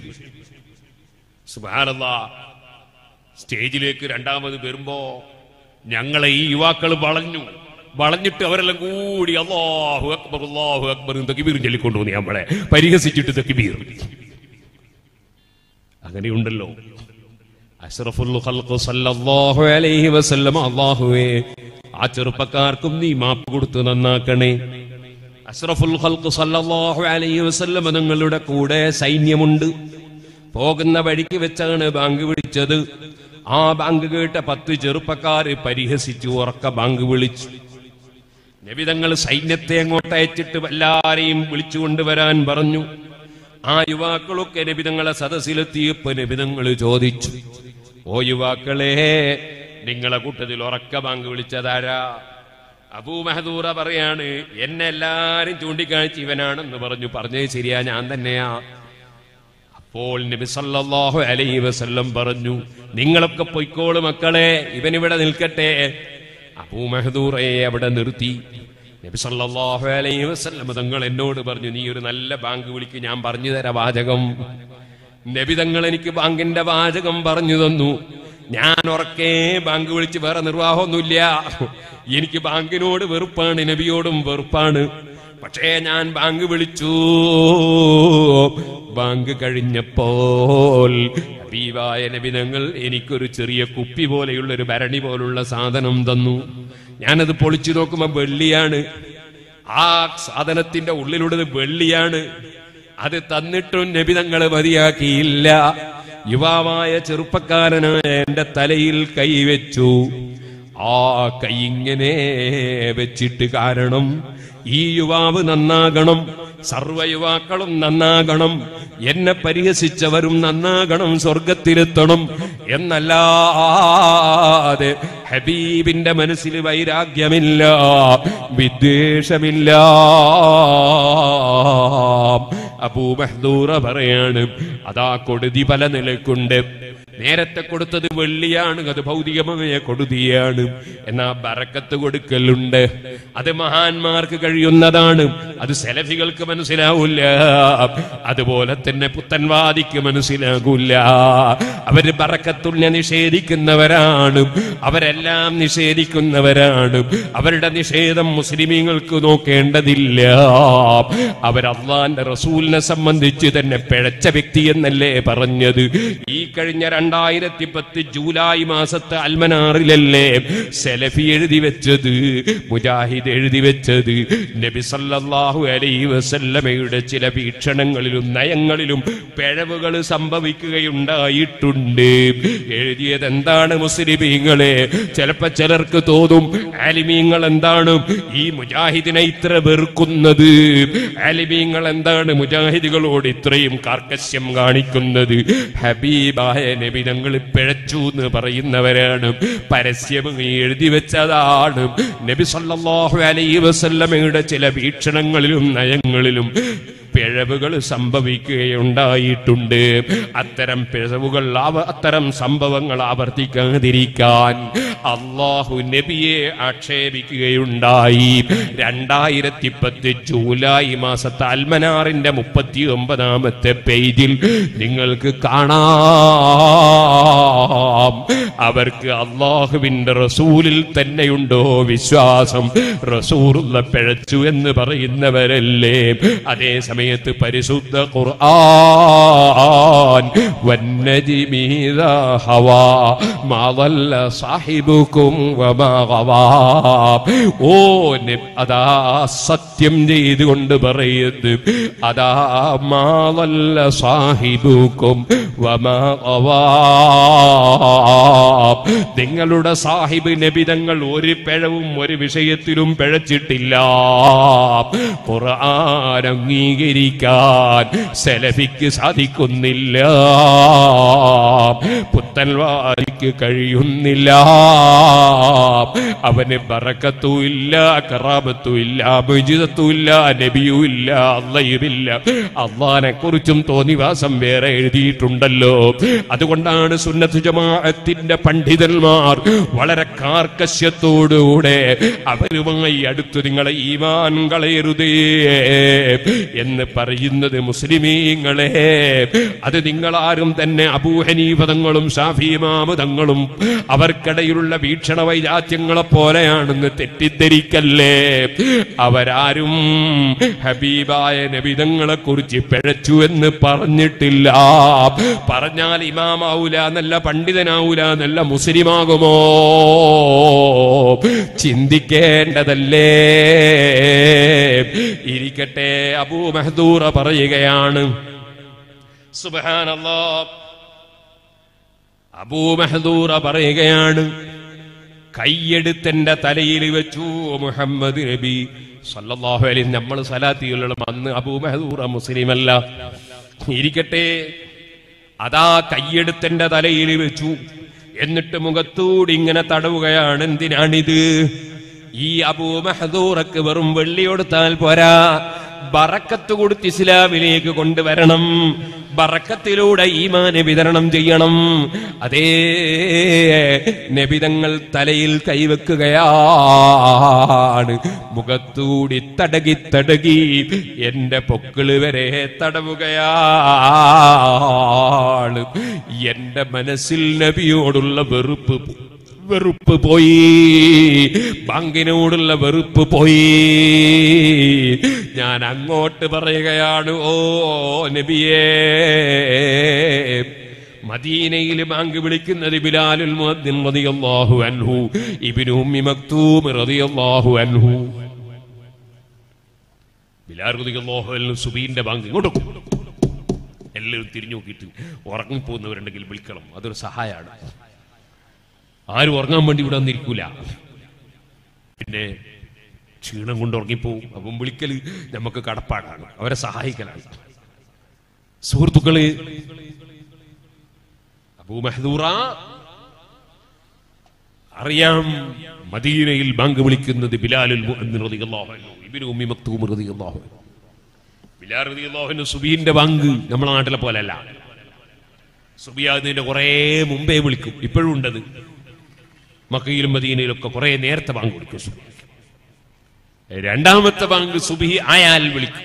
അത് ഇബ്നു ഉമ്മി മക്തൂം റളിയല്ലാഹു അൻഹു ആണ് വിളിക്കുക. ബുഖാരിയിൽ കാണാം, നബി സല്ലല്ലാഹു അലൈഹി വസല്ലം പറഞ്ഞു, കുലൂ വശ്റബു, നിങ്ങൾ റമദാനിൽ നോമ്പുള്ള സമയത്തൊക്കെ നിങ്ങൾ തിന്നുകയും കുടിക്കുകയൊക്കെ ചെയ്തോളി. എപ്പോ? ബിലാൽ റളിയല്ലാഹു അൻഹു ബാങ്ക് വിളിച്ചാൽ. കാരണം അദ്ദേഹം സുബിയായിട്ടല്ല ബാങ്ക് കൊടുക്കുക, രാത്രിയാ ബാങ്ക് കൊടുക്കുക.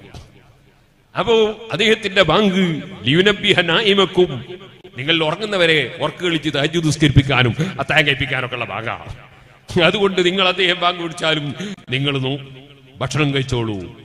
എന്നാൽ ഇബ്നു ഉമ്മി മക്തൂം റളിയല്ലാഹു അൻഹു രണ്ട് കണ്ണിനും കാഴ്ചയില്ല, അദ്ദേഹമാണ് ബാങ്ക് വിളിക്കുന്നത്. അദ്ദേഹം ബാങ്ക് വിളിക്കുന്നത് സുബിയായി എന്നെല്ലാവരും പറഞ്ഞാലാ.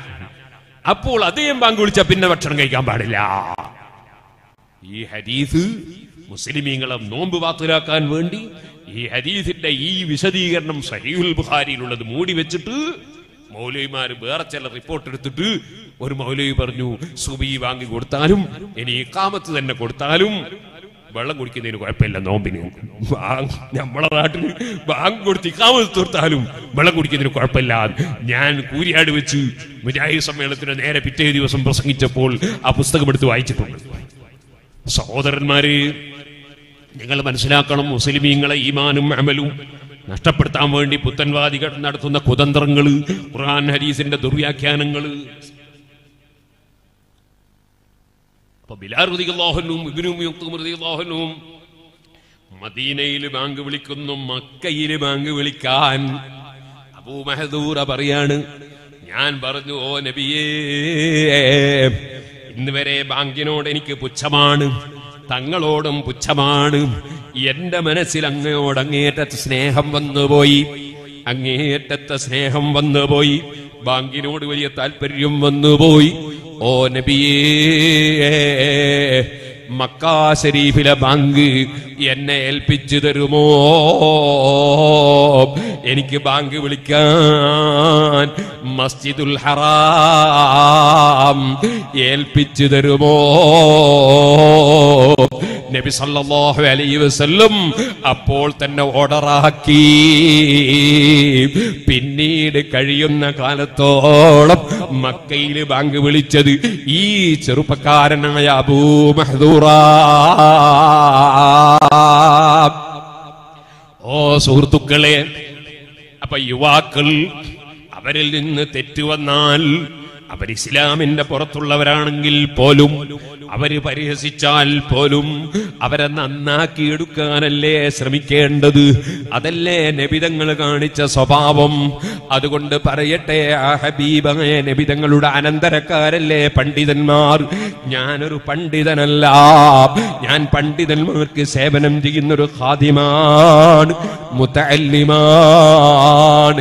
പണ്ഡിതന്മാരൊക്കെ വലിയ വലിയ മഹാന്മാർ. നമ്മൾ അവരുടെ അയലത്തെത്താനായിട്ടില്ല. റബ്ബേ, ഉഖ്റവിയായ പണ്ഡിതന്മാർ താജുൽ ഉലമ വിട്ടുപിരിഞ്ഞു പോയി, നൂറുൽ ഉലമ വിട്ടുപിരിഞ്ഞു പോയി, അതുപോലെ പി എ ഉസ്താദ് വിട്ടുപിരിഞ്ഞു പോയി, അങ്ങനെ നെല്ലിക്കുത്ത് ഉസ്താദ് വിട്ടുപിരിഞ്ഞു പോയി. ശേഷിച്ചിരിക്കുന്ന പ്രായം തന്നെ ആലിമീങ്ങൾ ആരുണ്ടോ അവർക്കൊക്കെ ദീർഘായുസ്സും ആഫിയത്തും നൽകണേ അല്ലാഹ്. ഞങ്ങൾ അവരെ ഖാദിമീങ്ങളായി ജീവിപ്പിക്കണേ അല്ലാഹ്.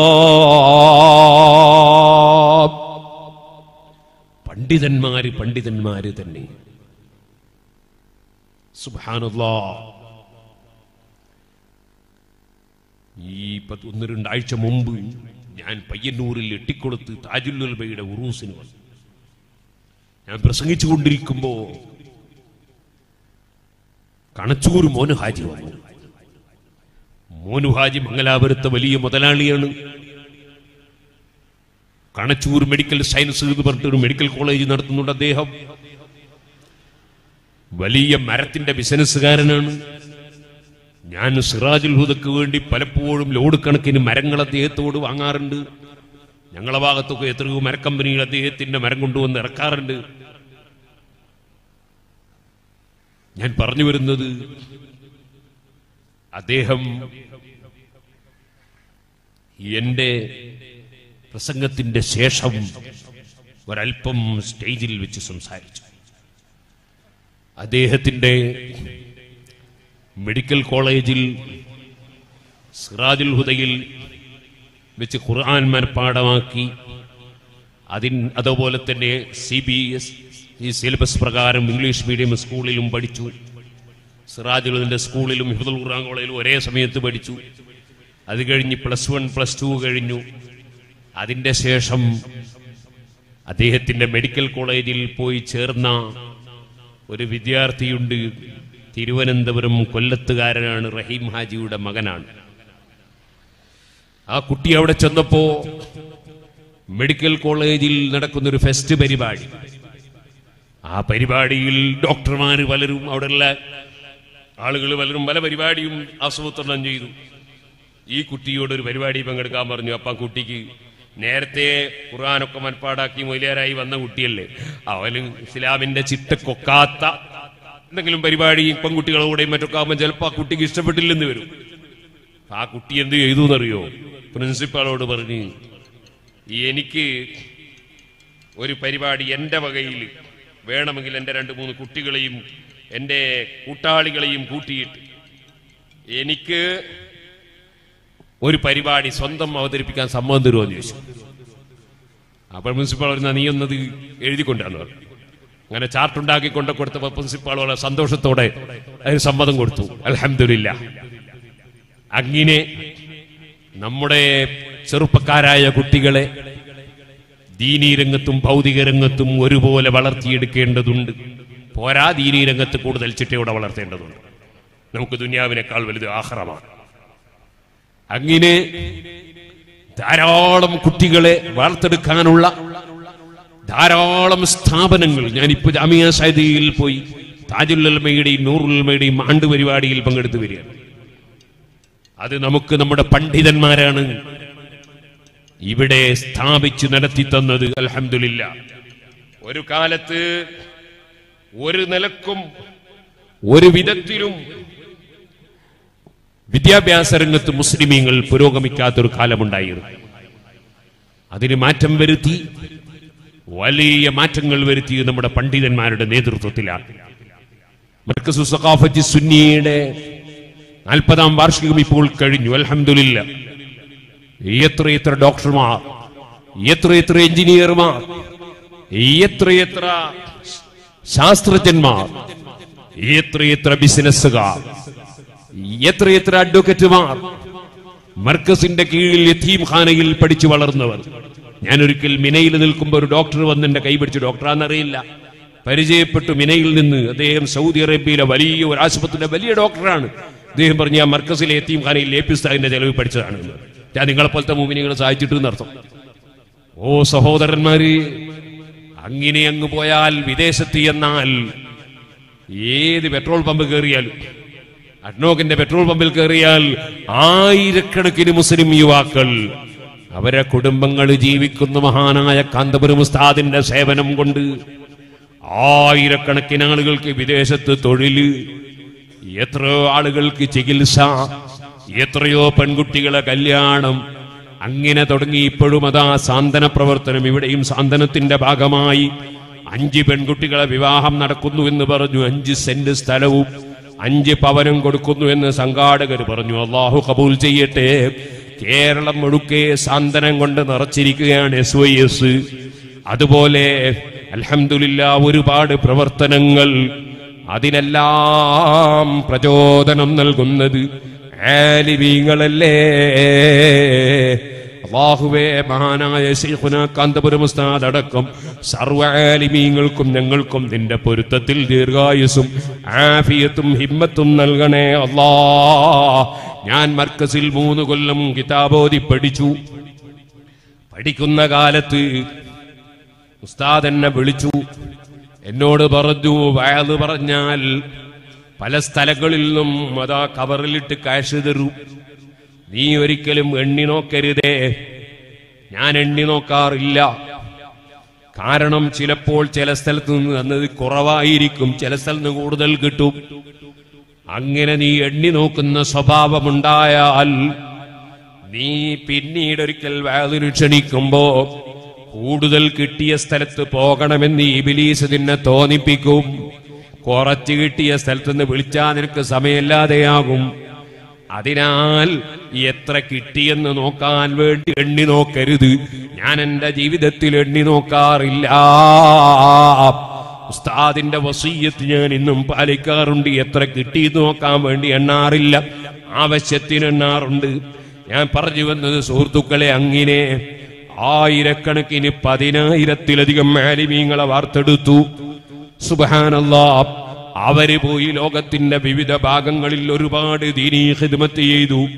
അല്ലാഹു തആല എല്ലാവർക്കും തൗഫീഖ് വർദ്ധിപ്പിക്കട്ടെ. സുന്നത്ത് ജമാഅത്തിനെ നശിപ്പിക്കാൻ ഒളിഞ്ഞും തെളിഞ്ഞും വിരോധികൾ പ്രവർത്തിക്കുന്നു. ഞാൻ ഓർക്കുന്നു ഒരു വലിയ മീറ്റിംഗ്. ആ മീറ്റിംഗിൽ മന്ത്രിമാരുണ്ട്, മുസ്ലിം മന്ത്രിമാര് തന്നെ പലരുണ്ട്, കുഞ്ഞാലിക്കുട്ടി സാഹിബുണ്ട്, വേറെയും പലരുണ്ട്. ആ മീറ്റിംഗിൽ എല്ലാ വിഭാഗവുമുണ്ട്. സുന്നികളുണ്ട്, സുന്നികളല്ലാത്തവരുണ്ട്.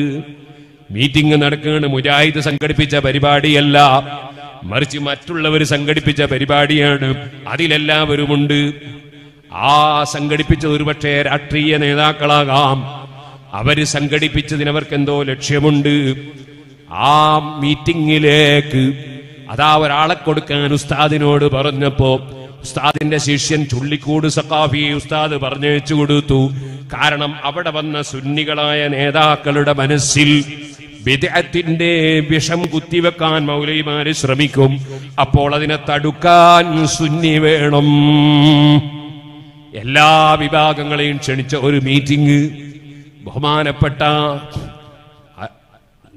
ചുള്ളിക്കോട് സഖാഫി പങ്കെടുത്ത മീറ്റിംഗ്, നിക്കാഹിനെ സംബന്ധിച്ചും കല്യാണസ്ഥത്തെ സംബന്ധിച്ചുമാണ് ചർച്ച. ഓ യുവാക്കളെ, ഞാൻ ഇന്ന് വരുമ്പോ കാർന്നൊരു സംഗതി കണ്ടു എന്ന് പറഞ്ഞില്ല, അതൊന്ന് ഞാൻ ഇവിടെ പറയട്ടെ. കല്യാണത്തിന് ധൂർത്ത് പാടില്ലെന്നും കല്യാണത്തിന് അനാവശ്യം പാടില്ലെന്നും ഒക്കെ കല്യാണ സദസ്സെന്ന് തന്നെ നീട്ടി പ്രസംഗിച്ചിട്ട് നിക്കാഹൊന്ന് നടന്നു കിട്ടിയാ പോകാമായിരുന്നു എന്ന് മനസ്സിലാക്കി ഇതൊന്ന് നിർത്തി കിട്ടിയാ തരക്കേടില്ല എന്ന് ദുആ ചെയ്യുകയും ചിലപ്പോൾ അരിയത്ത് സ്വലാത്ത് നേർച്ചയാക്കുകയും ചെയ്യുന്ന സദസ്സുകളുണ്ട്. ഞാൻ പറഞ്ഞു വരുന്നത് സുബ്ഹാനല്ലാഹ്, കാരണം നിക്കാഹ് നടത്താതെ പോയാ കുടുംബത്തിൽ ഭിന്നിപ്പായി പോകും. അയൽവാസി സഹകരിച്ചില്ല എന്ന് പറയും, കുടുംബക്കാരന് പ്രയാസമാകും. അതേസമയത്ത് തിരക്കിട്ട് പോകേണ്ടതുണ്ട്. ഈ നീണ്ട പ്രസംഗം അങ്ങനെ ഉണ്ടല്ലോ, നന്നാക്കല് ബാറ് ബാറ്, ബടക്കാല് ജോറ് ജോറ്, അങ്ങനെയാണല്ലോ ഇപ്പോഴത്തെ കാലം. പ്രസംഗിച്ച് നീട്ടിയിട്ട് നിക്കാഹ് നീണ്ടുപോയി. വേറെ ചില സ്ഥലത്ത് സുബ്ഹാനല്ലാഹ് ജുമാ നിസ്കാരം മറന്നുപോയി. വഅദ് പറയുന്ന തിരക്കിൽ ജുമാന്റെ മുമ്പുള്ള പ്രസംഗം കൊണ്ട് ജുമാ നിസ്കാരം തന്നെ മറന്നുപോയി. അങ്ങനെ നമ്മുടെ മുൻഗാമികൾ ചെയ്യാത്ത ചില പ്രവർത്തനങ്ങൾ നടത്തി ജനങ്ങളെ നന്നാക്കി കളയാമെന്ന് ധരിക്കുന്ന കുറെ ആളുകളുള്ളൊരു കാലഘട്ടമാണല്ലോ. വെളിച്ചം കൊടുക്കുന്നവൻ അള്ളയാണെന്നും തഖ്വ കൊടുക്കുന്നവൻ അള്ളയാണെന്നുമുള്ള ചിന്തക്ക് പകരം നമ്മുടെ മുൻഗാമികൾക്ക് പിഴച്ചുപോയി എന്ന ചിന്ത വളരുകയാണല്ലോ. അതാണ് നന്നാക്കൽ ജോറ് ജോറ്, ബടക്കാല് ബാറ് ബാറ് എന്നൊരു മഹാൻ പറഞ്ഞത് ഞാൻ ഇപ്പോഴും ഓർമ്മിക്കുകയാണ്. പറഞ്ഞ സമയവും എനിക്ക് ഓർമ്മയുണ്ട്.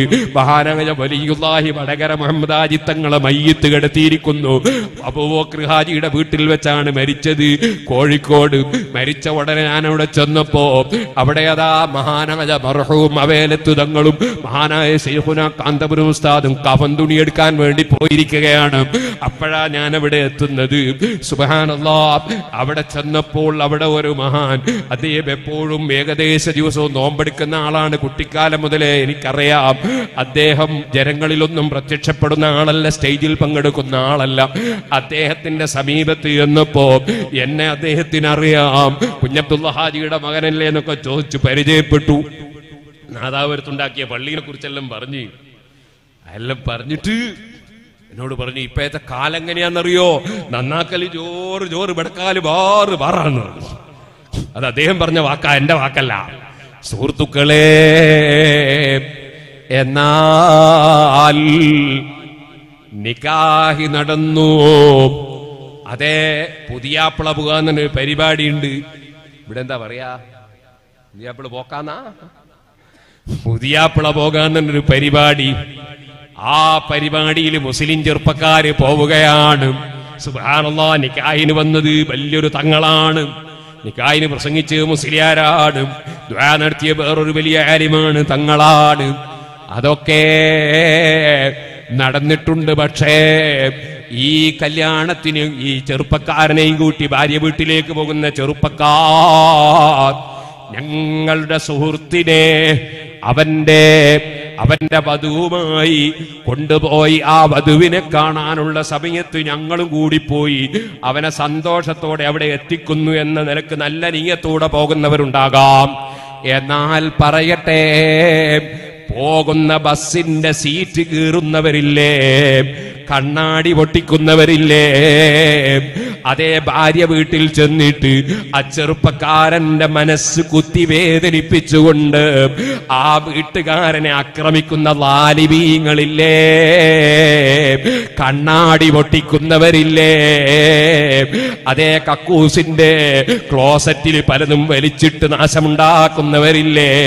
ഇന്ന് ഞാൻ കണ്ട ചിത്രം, ആ വധൂവരന്മാർക്ക് കിടക്കാനുള്ള കിടക്ക അത് മുഴുവനും ബ്ലേഡ് വെച്ച് കീറിയിട്ട് സ്പോഞ്ചും പരുത്തിയും എടുത്ത് പുറത്തിട്ട ഫോട്ടോ ആണ്. ചോദിക്കട്ടെ, പൂച്ചയേക്കാൾ, നരിയേക്കാൾ, പുലിയേക്കാൾ, തേളിനേക്കാൾ, പാമ്പിനേക്കാൾ, കരിങ്ങണ്ണിയേക്കാൾ, ചെലന്തിയേക്കാൾ വലിയ അക്രമികളായി പോയില്ലേ ഈ ചെറുപ്പക്കാർ? സുബ്ഹാനല്ലാഹ്. പാമ്പിന് ഭക്ഷണം കൊടുക്കാൻ വിളിച്ചാൽ, ആദരിച്ച് വിളിച്ചാൽ വിളിച്ചവരെ പാമ്പ് കൊത്തൂല. അതുപോലെ അതാ കടിക്കുന്ന നായക്കും ഭക്ഷണം കൊടുക്കുന്നവനെ ആ കടിക്കുന്ന നായ കടിക്കൂല. കുത്തുന്ന കാളകളും ഒരുപക്ഷെ പോറ്റുന്നവനെ കുത്തൂല. എന്നാൽ അതിനേക്കാളെല്ലാം അതപ്പതിച്ചു പോയില്ലേ നമ്മുടെ ചില ചെറുപ്പക്കാർ? അവരാദരവോടെ ക്ഷണിച്ച് കൂട്ടിക്കൊണ്ട് പോയവന്റെ വീട്ടിൽ വെച്ച് ഇത്തരത്തിലുള്ള അക്രമം ചെയ്യാൻ നമ്മുടെ യുവാക്കളുടെ മനസ്സ് എങ്ങനെ ഇത്രയും മോശമായി പോയി? എങ്ങനെ ഇത്രയും ക്രൂരമായി പോയി? എങ്ങനെ അള്ളാഹുവിന്റെ ദീനിൽ നിന്നകന്നു പോയി? പടച്ചവൻ ഇത് കാണുന്നില്ലേ, അറിയുന്നില്ലേ? പിന്നെ നമ്മളതാ മ്യാൻമറിലെ മുസ്ലിമീങ്ങൾക്ക് വേണ്ടി ദുആ ചെയ്യാണ്. ഈ ചെറുപ്പക്കാരന് മാമീം പറയുകയാണ്. റോട്ടുമ്മലിറങ്ങിയിട്ട് മുത്തലാഖിനെതിരെ മുദ്രാവാക്യം വിളിക്കുകയാണ്. സുബ്ഹാനല്ലാഹ്. ചോദിക്കട്ടെ, പടച്ചവന്റെ അടുക്കൽ ഒരു അംഗീകാരവുമില്ലാതെ, അള്ളാഹുവിനെ ഭയപ്പെടാതെ, അള്ളാഹിനെ സ്നേഹിക്കാതെ, അള്ളാഹുവിന്റെ ദീനിന്റെ നിയമങ്ങൾ വിലവെക്കാതെ അക്രമ പ്രവർത്തനങ്ങളുമായി നടക്കുന്നവരുടെ ദുആക്ക് ഇജാബത്ത് ലഭിക്കുമോ? ചോദിക്കട്ടെ, മരിക്കുന്നതിന് മുമ്പ് അത് പൊരുത്തപ്പെടിക്കാൻ നിന്നെ കൊണ്ട് കഴിയുമോ? പൊരുത്തപ്പെട്ടില്ലെങ്കിൽ നിന്റെ ആഖിറത്തിന്റെ കാര്യം അപകടമല്ലയോ? അക്രമങ്ങൾ അക്രമിക്കുന്നവന് സഹായി ഇല്ലെന്നല്ലേ ഖുർആൻ പറഞ്ഞിട്ടുള്ളത്? അതുകൊണ്ടോ ചെറുപ്പക്കാരെ, അത്തരത്തിലുള്ള തോന്നിവാസങ്ങൾ ഞാൻ ലജ്ജയോടെ പറയട്ടെ, നാണക്കേടോടുകൂടി പറയട്ടെ, ഹൈന്ദവ സമുദായത്തിൽ ഇങ്ങനെയുള്ള യുവാക്കളില്ല, ക്രിസ്തീയ സമുദായത്തിൽ ഇങ്ങനെയുള്ള യുവാക്കളില്ല. നമ്മൾ വേറെ ഒരു സമുദായത്തിലും ഇത്ര വൃത്തികേട് ചെയ്യുന്ന യുവാക്കളെ നമ്മൾ കാണുന്നില്ല, കേൾക്കുന്നില്ല. എന്തുകൊണ്ട് മുസ്ലിം സമുദായത്തിൽ ഇങ്ങനെ സംഭവിച്ചു പോയി? ഇതിന് പണ്ഡിതന്മാർക്ക് ഉത്തരവാദിത്തമില്ലേ? പള്ളിയിലെ ഖതീബന്മാർക്ക് ഉത്തരവാദിത്തമില്ലേ? ഖാദിമാർക്ക് ഉത്തരവാദിത്തമില്ലേ? മഹല്ല് കമ്മിറ്റിക്കാർക്ക് ഉത്തരവാദിത്തമില്ലേ? നമ്മുടെ യുവാക്കളെ വഴിവിട്ട് ജീവിക്കാൻ അനുവദിക്കാമോ? അവരെ ഉപദേശിച്ച് നിർദ്ദേശിച്ച് നന്നാക്കേണ്ടതില്ലേ? യുവാക്കൾ അവര് വഴിതെറ്റി പോകാതെ പരിഹസിച്ച യുവാക്കളെ ഇസ്ലാമിലേക്ക് കൊണ്ടുവന്ന് മസ്ജിദുൽ ഹറാമിലെ ബാങ്ക് കൊടുക്കുന്ന മഹാനാക്കി വളർത്തിയ ഹബീബായ നബി സല്ലല്ലാഹു അലൈഹി വസല്ലം തങ്ങളെ മാതൃക പണ്ഡിതന്മാര് സ്വീകരിക്കേണ്ടതില്ലേ? ഞാനിപ്പോൾ അതിലേക്ക് കടന്ന് സംസാരിക്കുന്നില്ല. ഓ സഹോദരിമാരെ, സഹോദരന്മാരെ, യജമാനനായ റബ്ബിനെ സ്നേഹിക്കണം. ആ റബ്ബ് നമ്മുടെ രഹസ്യ പരസ്യങ്ങൾ അറിയുന്നുവെന്ന ചിന്ത വേണം. നമ്മളിങ്ങനെ ഓതുകയാണ്, അതേ എല്ലാ വെള്ളിയാഴ്ചയും ഓതുകയാണ്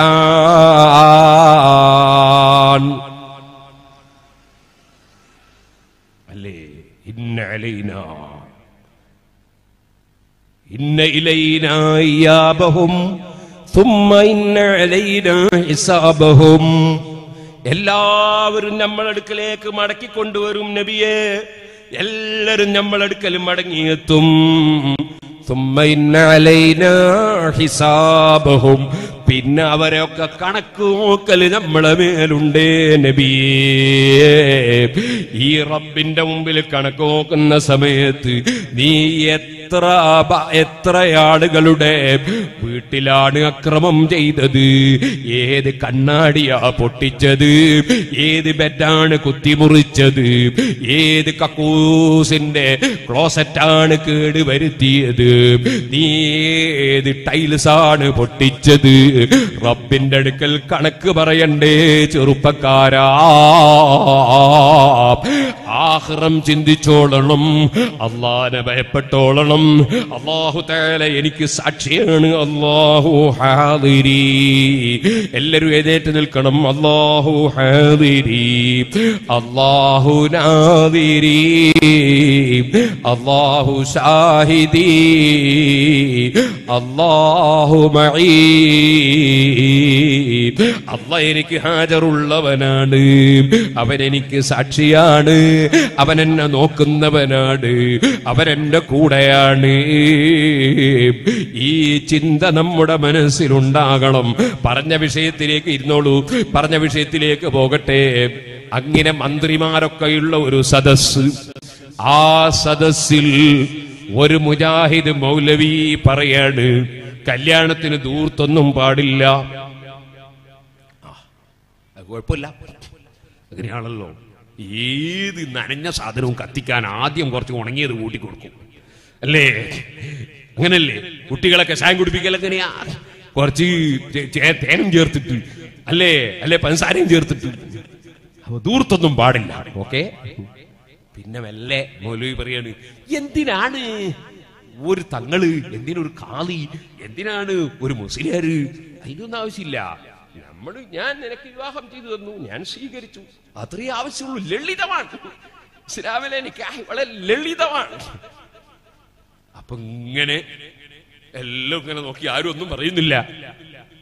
മഹാനായ ശൈഖുന കാന്തപുരം ഉസ്താദിന്റെ ശിഷ്യൻ ചുള്ളിക്കോട് സഖാഫി ഉണ്ടല്ലോ, ഉസ്താദ് അയച്ചതാണല്ലോ. ചുള്ളിക്കോട് സഖാഫി പറഞ്ഞു, സാർ എനിക്കൊരു കാര്യം പറയാനുണ്ട്. എന്തേ? ഇപ്പൊ പറഞ്ഞെന്തറിയോ, ഒരാള് അങ്കായത്തൊക്കെ ബിന്ദിന്ന് പറഞ്ഞു കൊടുക്കുക, എന്നിട്ട് മറ്റേ ആള് ഏറ്റു ചൊല്ലുക. അതിനൊന്നും ആവശ്യമില്ല. അങ്ങ് ഒരാളങ്ങ് പറഞ്ഞാൽ പോരെ.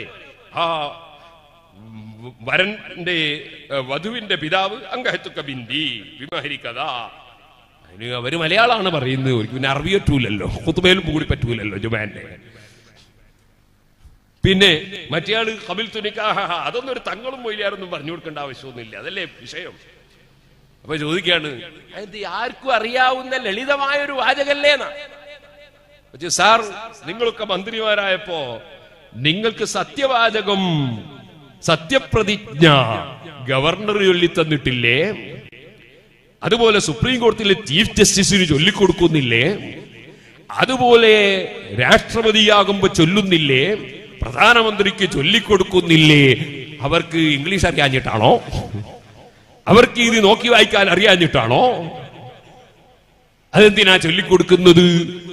അത് ഈ സത്യപ്രതിജ്ഞയുടെ ഗൗരവം ചൊല്ലുന്ന ആൾക്കും കേൾക്കുന്ന ആൾക്കും ഒക്കെ ബോധ്യപ്പെടാനാ. അതുപോലെ നിക്കാഹ് എന്ന് പറയുന്നത് ഇത് അങ്ങാടി പോയിട്ട് 10 പൈസേന്റെ ബെത്തിയ വാങ്ങുന്നതല്ല, 5 പൈസന്റെ അല്ലെങ്കിൽ 5 റുപ്യയുടെ ജ്യൂസ് വാങ്ങുന്നതല്ല. ഇത് വളരെ ഗൗരവമുള്ളൊരു കരാറാണ്, ഗൗരവമുള്ളൊരു ഇടപാടാണ്. ആ ഗൗരവം ബോധ്യപ്പെടുത്താനാണ് ഒരു മഹാനായ വ്യക്തി പറഞ്ഞു കൊടുക്കുന്നതും അത് ഏറ്റുചൊല്ലുന്നതും പിന്നെ ഒരു ഫാത്തിഹ ഓതി ദുആ ചെയ്യുന്നതൊക്കെ. അതൊക്കെ ആ ഗൗരവം മനുഷ്യന്മാരെ മനസ്സിൽ നിന്ന് പോയാൽ പിന്നെ ത്വലാഖ് കൊണ്ടൊരു കളിയാവും, അതുപോലെ തന്നെ ഭാര്യനെയും കൊണ്ടൊരു കളിയാവും, ഭർത്താവിനെയും കൊണ്ട് കളിയാവും. അപ്പൊ എല്ലാവരും ശരിയാണ് പറഞ്ഞത്. സുഹൃത്തുക്കളെ, അങ്ങനെ സുന്നത്ത് ജമാഅത്തിനെ നശിപ്പിക്കാൻ കുതന്ത്രം മെനയുന്ന ബിദ്അത്തുകാരായ മൗലവിമാരെ അതാത് സമയങ്ങളിൽ പിടിച്ചു കെട്ടേണ്ടതുപോലെ കെട്ടാൻ ഉതകുന്ന പ്രഗത്ഭരായ ആയിരക്കണക്കിന് പണ്ഡിതന്മാരെ വാർത്തെടുത്ത മഹാനായ സുൽത്താനുൽ ഉലമ കാന്തപുരം ഉസ്താദ്, അല്ലാഹു അവിടുത്തേക്ക് ദീർഘായുസ്സും ആഫിയത്തും നൽകട്ടെ. അത്തരത്തിലുള്ള ആലിമീങ്ങൾ അവരിനിയും എത്രയും ഈ ലോകത്ത് ജീവിക്കുന്നുവെങ്കിൽ അത് സമുദായത്തിന് അനുഗ്രഹമാണ്. നിങ്ങളെ നാട്ടിലും അതാ കഴിയുമെങ്കിൽ വരുമെന്ന് പറഞ്ഞതായി ഞാൻ നോട്ടീസ് കൊണ്ട് മനസ്സിലാക്കി. സുഹൃത്തുക്കളെ, ആലിമീങ്ങൾ വേണം. ആലിമീങ്ങൾക്കിടയിൽ ഉണ്ടാകുന്ന ചെറിയ ശാഖാപരമായ വീക്ഷണ വ്യത്യാസങ്ങളോ സംഘടനാ വ്യത്യാസങ്ങളോ മുസ്ലിമീങ്ങളെ അതിന്റെ പേരിൽ ഒരു ആലിമിനെയും നിന്ദിച്ചുകൊണ്ടോ നിസ്സാരപ്പെടുത്തിക്കൊണ്ടോ ചീത്ത പറഞ്ഞുകൊണ്ടോ കുറ്റം പറഞ്ഞുകൊണ്ടോ ബഹിഷ്കരിച്ചുകൊണ്ടോ നമ്മുടെ ആഖിറം നഷ്ടപ്പെടുത്തരുത് കേട്ടോ. സുന്നത്ത് ജമാഅത്ത് ഒന്നാണ്. സുന്നത്ത് ജമാഅത്ത് 4 മദ്ഹബുകളിൽ ഒന്ന് സ്വീകരിക്കലാണ്, 2 ത്വരീഖത്തുകളിൽ ഒന്ന് സ്വീകരിക്കലാണ്. ത്വരീഖത്ത് എന്ന് പറഞ്ഞതുകൊണ്ട് ഉദ്ദേശം വിശ്വാസപരമായ വിഷയമാണ്.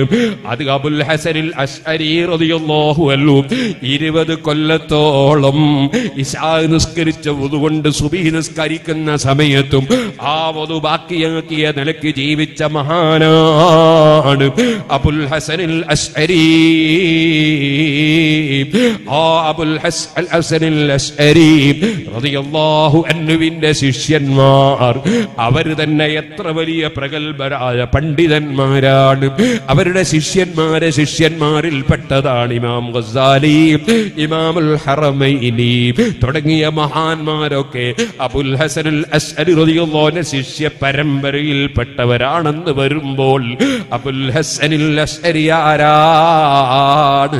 ഹിജ്റ 300-ൽ തന്നെ ജീവിച്ച് സുന്നത്ത് ജമാഅത്തിന്റെ വിശ്വാസങ്ങൾ ലോകത്ത് കൃത്യമായി പഠിപ്പിച്ചു കൊടുത്ത മഹാൻ. ആ മഹാനൊരു സ്വഭാവമുണ്ടായിരുന്നു. എന്താണ്? സുന്നത്ത് ജമാഅത്തിന്റെ വിരോധികളാണ് ചില ജഡ്ജിമാർ. ജഡ്ജിമാർക്ക് അറബിയിൽ ഖാദി എന്ന് പറയും. അന്നത്തെ ചില ജഡ്ജിമാര് ഖാദിമാർ അവർ സുന്നത്ത് ജമാഅത്തിന്റെ വിരോധികളായിരുന്നു. ഖാദി ഇബ്നു അബീ ദുആദ് എന്ന് പറയുന്ന ഖാദി സുന്നത്ത് ജമാഅത്തിന്റെ വിരോധിയായിരുന്നു. അദ്ദേഹം പറഞ്ഞ് തെറ്റിദ്ധരിപ്പിച്ചിട്ടാണ് അഹ്മദ് ഇബ്നു ഹംബൽ റളിയല്ലാഹു അൻഹു ജയിലിട്ട് അടിച്ചത്. അതുപോലെ ഇബ്നു നസ്റിൽ ഖുസായി റളിയല്ലാഹു അൻഹുവിനെ കുറിച്ച് ഭരണാധികാരികളെ തെറ്റിദ്ധരിപ്പിച്ചിട്ടാണ് അവരുടെ രാഷ്ട്രീയ ശക്തി ഉപയോഗിച്ച് അറസ്റ്റ് ചെയ്ത് കൊണ്ടുവന്നൊരു തോലിന്റെ മേലെ കിടത്തിയിട്ട് ഇബ്നു നസ്റിൽ ഖുസായി തങ്ങളെ വാളുകൊണ്ടൊരൊറ്റ വെട്ടുവെട്ടിയപ്പോൾ ഇബ്നു നസ്റിൽ ഖുസായി തങ്ങളെ തലയങ്ങ് വേറിട്ട് പോയി. പക്ഷേ ആ തലയതാ ഖുർആൻ ഓതുന്നു, ഉടലില്ലാതെ ഖുർആൻ ഓതുന്നു, മറമാടുന്നത് വരെ ഇബ്നു നസ്റുൽ ഖുസായി തങ്ങളെ തല ഖുർആൻ ഓതുന്നു. സുഹൃത്തുക്കളെ, അത്തരത്തിലുള്ള വലിയ വലിയ മഹാന്മാരെ ആക്രമിച്ചതൊക്കെ ഈ സുന്നത്ത് ജമാഅത്തിന്റെ വിരോധിയായ ഖാദിയുടെ ഫിത്നയായിരുന്നു, അഥവാ ജഡ്ജിയുടെ ഫിത്നയായിരുന്നു. ആ ഖാദി ഇബ്നു അബീ ദുആദ് അടക്കമുള്ള കക്ഷികൾ മുഅ്തസിലുകളായിരുന്നു.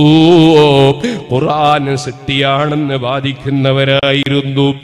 ആ കക്ഷികൾ അത്തരം പ്രചരണം നടത്തിയ ആലിമീങ്ങൾ വിഷമിച്ചപ്പോ മഹാനായ അബുൽ ഹസനിൽ അശ്അരി റളിയല്ലാഹു അൻഹു ഇങ്ങനെ നോക്കി നിന്നാ പറ്റൂല. അതേ, പല രാഷ്ട്രത്തിലുമുള്ള ഭരണാധികാരികളും വലിയ സ്വാധീനമുള്ളവര് പലരും സുന്നത്ത് ജമാഅത്തിനെ തെറ്റിദ്ധരിച്ചിരിക്കുന്നു.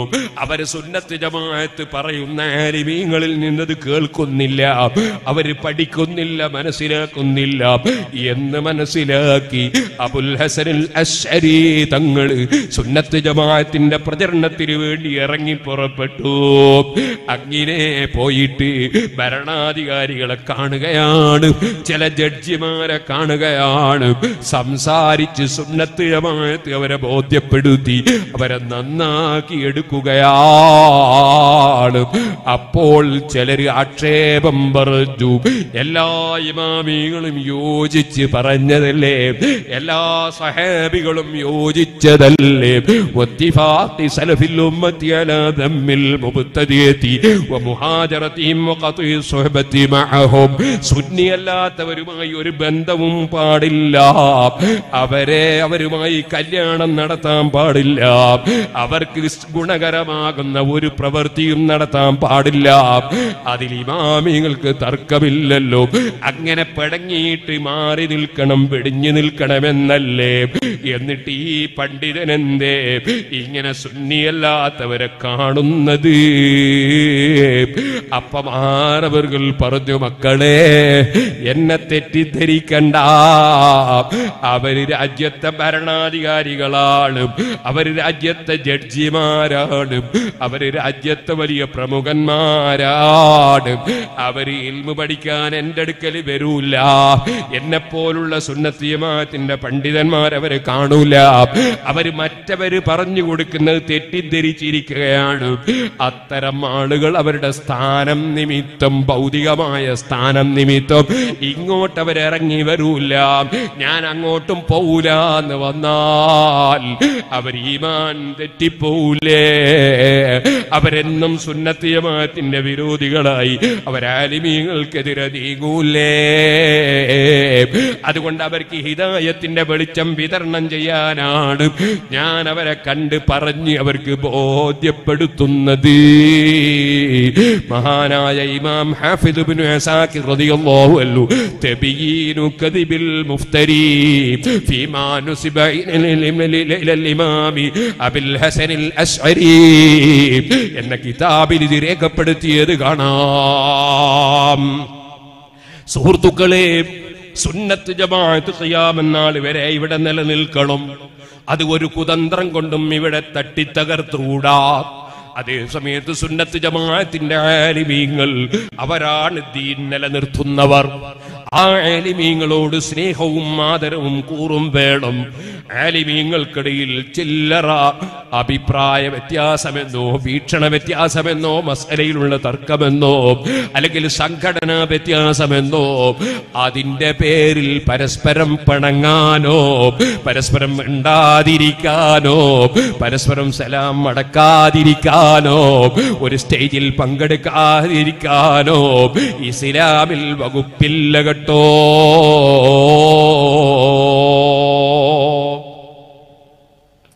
അല്ലാഹുവിന്റെ ദീൻ ഖിയാമത്ത് നാൾ വരെ ഇവിടെ നിലനിൽക്കണം. അതിനുവേണ്ടി എല്ലാവരും അല്ലാഹുവിന്റെ ദീനനുസരിച്ച് ജീവിക്കാൻ തുനിയണം. അല്ലാഹുവിലേക്ക് ഖൽബ് തിരിക്കണം. ഞാൻ എന്റെ വാക്കുകൾ നിർത്തട്ടെ.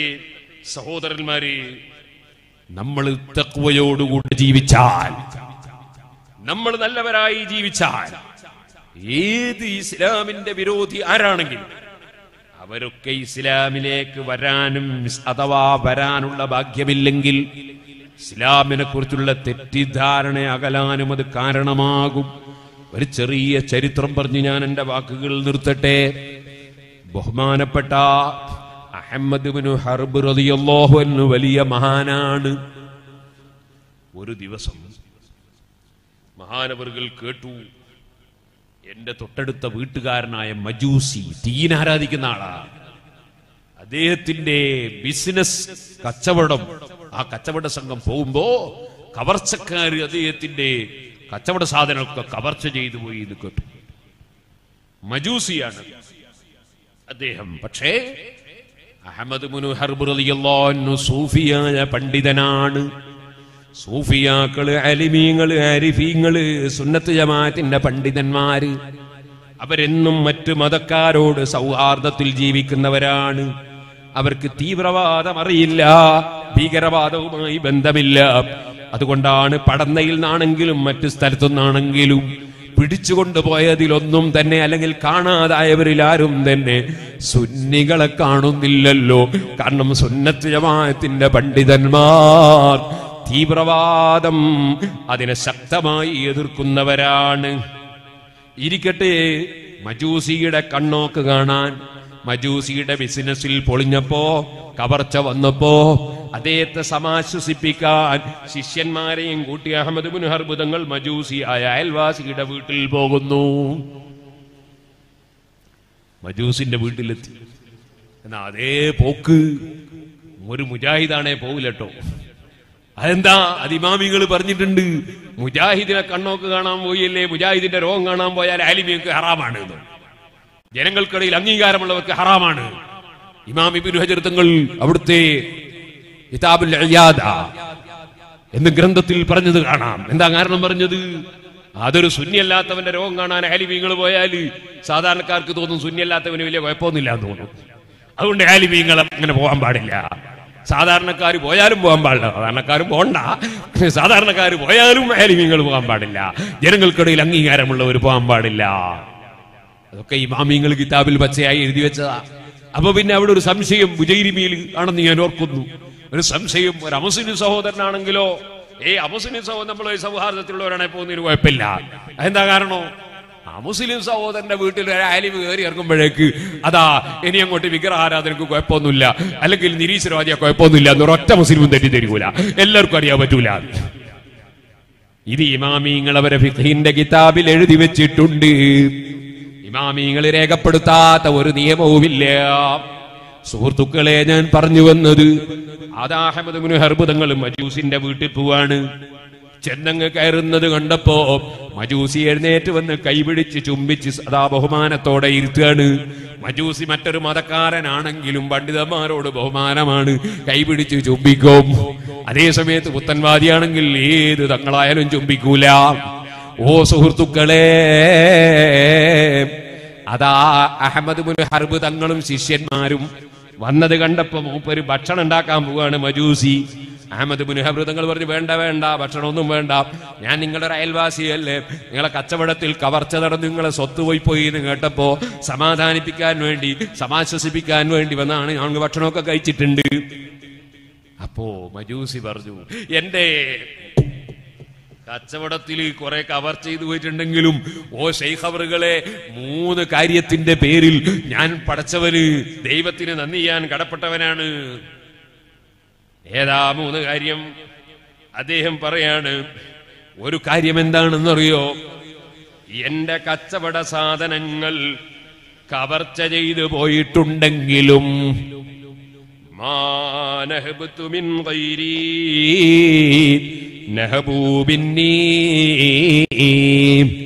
എന്റെ സാധനം അവര് കവർച്ച ചെയ്തതാണ്, കവർച്ചക്കാര്.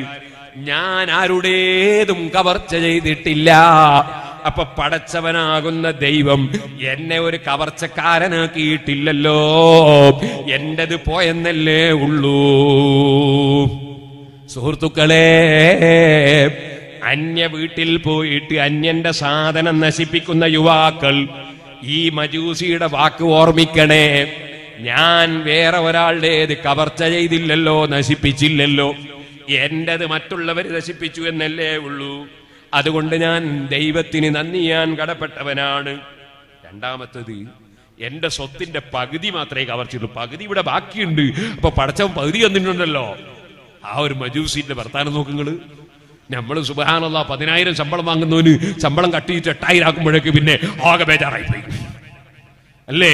വിദേശത്ത് ബിസിനസ് നടത്തിയിട്ട് ദിവസേന 10,000 ദിർഹം ലാഭം കിട്ടുന്നവന് ഇപ്പൊ 7,000 ആകുമ്പോഴേക്ക് സുബ്ഹാനല്ലാഹ് ഒരു പെൺകുട്ടിയുടെ കല്യാണത്തിന് ഒന്നും തരാനാവില്ല കേട്ടോ, ഭയങ്കര പ്രശ്നമാണ് അല്ലേ? അതാ ഈ മജൂസി പറയാണ്, എന്റെ പകുതി സ്വത്തേ പോയിട്ടുള്ളൂ, പകുതി ബാക്കിയുണ്ടല്ലോ.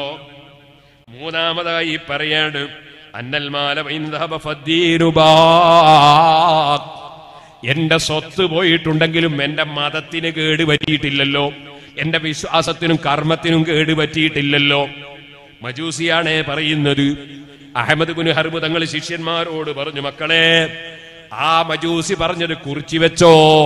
അതിൽ ഇസ്ലാമിന്റെ മണമുണ്ട്, ഇസ്ലാമിന്റെ മണമുണ്ട് അയാളെ വാക്കിന്. അത് കുറിച്ചു വെച്ചോ. കുറിച്ചു വെച്ചു ശിഷ്യന്മാർ. മഹാനായ അഹ്മദ് ഇബ്നു ഹർബ് തങ്ങൾ വിളിക്കാണ്, യാ ബഹ്റാം. മജൂസിയുടെ പേര് ബഹ്റാം എന്നാണ്. ബഹ്റാമേ, ഞാൻ നിന്നോട് കാര്യം ചോദിക്കട്ടെ. ലിമ തഅബുദു ഹാദിഹിൻ നാർ, നീ തീയിനെ എന്തിനാ ആരാധിക്കുന്നത്? ബഹ്റാമേ, തീയിനെ ആരാധിക്കുന്ന മജൂസിയാണ്. അഹ്മദ് ഇബ്നു ഹർബ് തങ്ങൾ ചോദിക്കാണ്, നീ തീയിനെ ആരാധിക്കുന്നത് എന്തിനാണ് ബഹ്റാമേ? ബഹ്റാമിന്റെ മറുപടി, ഞാൻ തീക്ക് എത്ര കാലായി വിറക് കൊടുക്കുന്നത് അതെന്നെ കരിക്കാതിരിക്കാനാ, എന്നെ പൊള്ളിക്കാതിരിക്കാനാ. രണ്ടാമത്തത്, അതെന്തായാലും എന്നെ ചതിക്കൂലെന്ന് ഉറപ്പാ. ഞാൻ എത്രയോ കാലായിട്ട് കൊടുക്കല്ലേ ഭക്ഷണം, അതുകൊണ്ട് എന്നെ ചതിക്കൂലെന്ന് ഉറപ്പാ. സുബ്ഹാനല്ലാഹ്. മൂന്നാമത്, പടച്ചവന്റെ അടുക്കല് എനിക്ക് ആവശ്യമുള്ളൊക്കെ ഈ തീ പടച്ചവന്റെ മുമ്പിൽ എന്നെ രക്ഷപ്പെടുത്തി എന്നെ പടച്ചവനുമായിട്ട് അടുപ്പിക്കുമെന്നാണ് ഞാൻ മനസ്സിലാക്കുന്നത്. പടച്ചവനുമായിട്ട് എന്റെ ആത്മീയമായി എനിക്ക് ബന്ധമുണ്ടാക്കി തരും തീ എന്നാണ് മനസ്സിലാക്കുന്നത്. അഹമ്മദ് ഇബ്നു ഹർബ് തങ്ങൾ പറഞ്ഞു, നിനക്ക് വല്ലാത്ത ഒരു വീക്ഷണത്തിൽ നിനക്ക് അബദ്ധം പറ്റിയിട്ടുണ്ട് ബഹ്റാമേ. ഞാൻ നിന്നോട് പറയട്ടെ, നീ വിചാരിച്ചതൊക്കെയും അബദ്ധമാണ്. കാരണം ഈ തീ എന്ന് പറയുന്ന സാധനം അത് ദുർബലമാണ്, ഒരു വിവരമില്ലാത്ത സാധനമാണ്. അതൊരിക്കലും തന്നെ നിന്നെ ചതിക്കാതിരിക്കൂല. നിന്റെ വിചാരം തെറ്റാണ്, നിരർത്ഥകമാണ്. അത് ഞാൻ നിനക്ക് തെളിയിച്ചു തരാം. ഈ തീ ദുർബലമാണെന്ന് ഞാൻ പറയാൻ കാരണം, ഒരു ചെറിയ കുട്ടി ഒരു ബക്കറ്റ് വെള്ളം കൊണ്ടുവന്നൊഴിച്ചാൽ തീ പരാജയപ്പെട്ട് പോയി പോകും. അത്രേ അതിന് ശക്തിയുള്ളൂ. അതിന് ശക്തിയില്ല. കുറച്ച് മണ്ണ് വാരി എറിഞ്ഞാലും അത് നശിച്ചു പോകും, അതില്ലാതെയായി പോകും. അങ്ങനെ സ്വന്തം ശരീരത്തെ തന്നെ ഒരു കുട്ടി കൊണ്ടുവന്നൊഴിക്കുന്ന ഒരു ബക്കറ്റ് വെള്ളത്തിന്റെ മുമ്പിൽ നിലനിർത്താൻ കഴിയാത്ത ഈ തീക്ക് നിന്നെ അല്ലാഹുവിങ്കിൽ എത്തിക്കാൻ കഴിയുമോ? അതുകൊണ്ട് നിനക്കത് എന്റെ വിചാരം തെറ്റാണ്. മറ്റൊന്ന് ഞാൻ പറയട്ടെ, ഈ തീക്ക് അല്പവും വിവരമില്ല, ബുദ്ധിയില്ല. അതുകൊണ്ടാണ് നീ ആ തീക്ക് ഇത്രയും കാലം ഭക്ഷണം കൊടുത്ത നീ ഉണ്ടല്ലോ, നീ നോക്കൂ, നീ നല്ല വളരെ മോശമായ നന്നായി ഉണങ്ങിയ പിട്ടക്കട്ട ചാണകം കൊണ്ടുവന്ന് വെച്ചു കൊടുത്താൽ ആ തീ കത്തിക്കും. അതേ സമയത്ത് വലിയ വില പിടിച്ച കസ്തൂരിയോ ഊതുംകൊള്ളിയോ അല്ലെങ്കിൽ വേറെ ഏതെങ്കിലും വലിയ വിലയുള്ള മരമോ കൊണ്ടുവന്ന് വെച്ചാൽ അതും തീ കത്തിക്കും. തീക്ക് വിവേചന ശക്തിയില്ല. ഇത് വിലയുള്ള സാധനമാ, കത്തിക്കരുത്, അങ്ങനെ ഒരു വിവരം ഈ തീക്ക് ഇല്ല.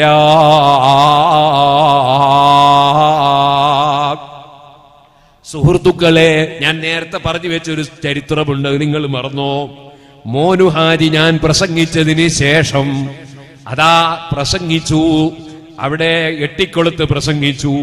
അദ്ദേഹം പറയാണ്, മഹാനായ താജുല്ലുലമക്ക് ഒരുപാട് കറാമത്ത് കണ്ട ആളാണ് ഞാൻ. ഒരു കറാമത്ത് മാത്രം ഞാൻ ഇവിടെ പറയട്ടെ. അദ്ദേഹം പറഞ്ഞതാണ്, ഞാൻ പറഞ്ഞതല്ല. അദ്ദേഹത്തിന്റെ നമ്പർ വേണമെങ്കിൽ ഇപ്പോഴും എന്റെ ഫോണിലുണ്ട്, അവിടെ ആയിരക്കണക്കിന് ആള് കേട്ടതല്ലേ. അദ്ദേഹം പറയാണ്, മംഗലാപുരത്ത് ഹാർബറിനടുക്കൽ തീ പിടിച്ചു. 22 ഫയർ സർവീസുകൾ പ്രവർത്തിച്ചിട്ടും തീ കെടുന്നില്ല. അദ്ദേഹത്തിന്റെ കോടിക്കണക്കിന് ഉറുപ്പികയുടെ മരം അതിന്റെ പരിസരത്തുണ്ട്. തീ ആടി കത്തുകയാണ്. അതെ, നമ്മുടെ അഹമ്മദ് ഇബ്നു ഹർബ് തങ്ങൾ പറഞ്ഞതുപോലെ കോടിക്കണക്കിന് ഉറുപ്പികക്കുള്ള സാധനവും ഒന്നിനും പറ്റാത്തതും തീക്ക് കണക്കല്ലേ? വിവരമില്ലാത്ത സാധനമല്ലേ? ബുദ്ധിയില്ലാത്ത സാധനമല്ലേ? മഹാനായ താജുല്ലുലമയെ ഫോൺ ചെയ്തു, സങ്കടം പറഞ്ഞു. താജുല്ലുലമ പറഞ്ഞു, മാനവിന്റെ മരം കത്തൂല. തീ പിന്നെയും ആടി പളർന്ന് പിടിക്കുകയാണ്. ഒരൽപ്പവും സമാധാനമില്ല. വീണ്ടും വിളിച്ചു. അപ്പോഴും പറയുന്നു, മാനുവിന്റെ മരം കത്തൂല, മാനുഹാജിയുടെ മരം കത്തൂല. സുബ്ഹാനല്ലാഹ്, ഒട്ടാകെ കത്തിപ്പോയി, എല്ലാം കത്തിപ്പോയി. നേരം വെളുത്ത് പത്രം വന്നു. ആർക്കും അടുക്കാൻ കഴിയാത്ത തീ അണഞ്ഞു. പിന്നെ അവസാനം തീ അണഞ്ഞു. അതേ, പിറ്റേന്ന് പത്രം വന്നു നോക്കും, പത്രത്തിൽ പറയുന്നു, മോനുഹാജിയുടെ മരം കത്തിയിട്ടില്ല. അദ്ദേഹം പറഞ്ഞു, ഞാനൊന്ന് ചെന്നു നോക്കി, എന്റെ മരത്തിന്റെ മേലെയൊക്കെ കരിക്കട്ട വീണിട്ടുണ്ട്, പക്ഷേ എന്റെ ഒരു മരവും കത്തിയിട്ടില്ല.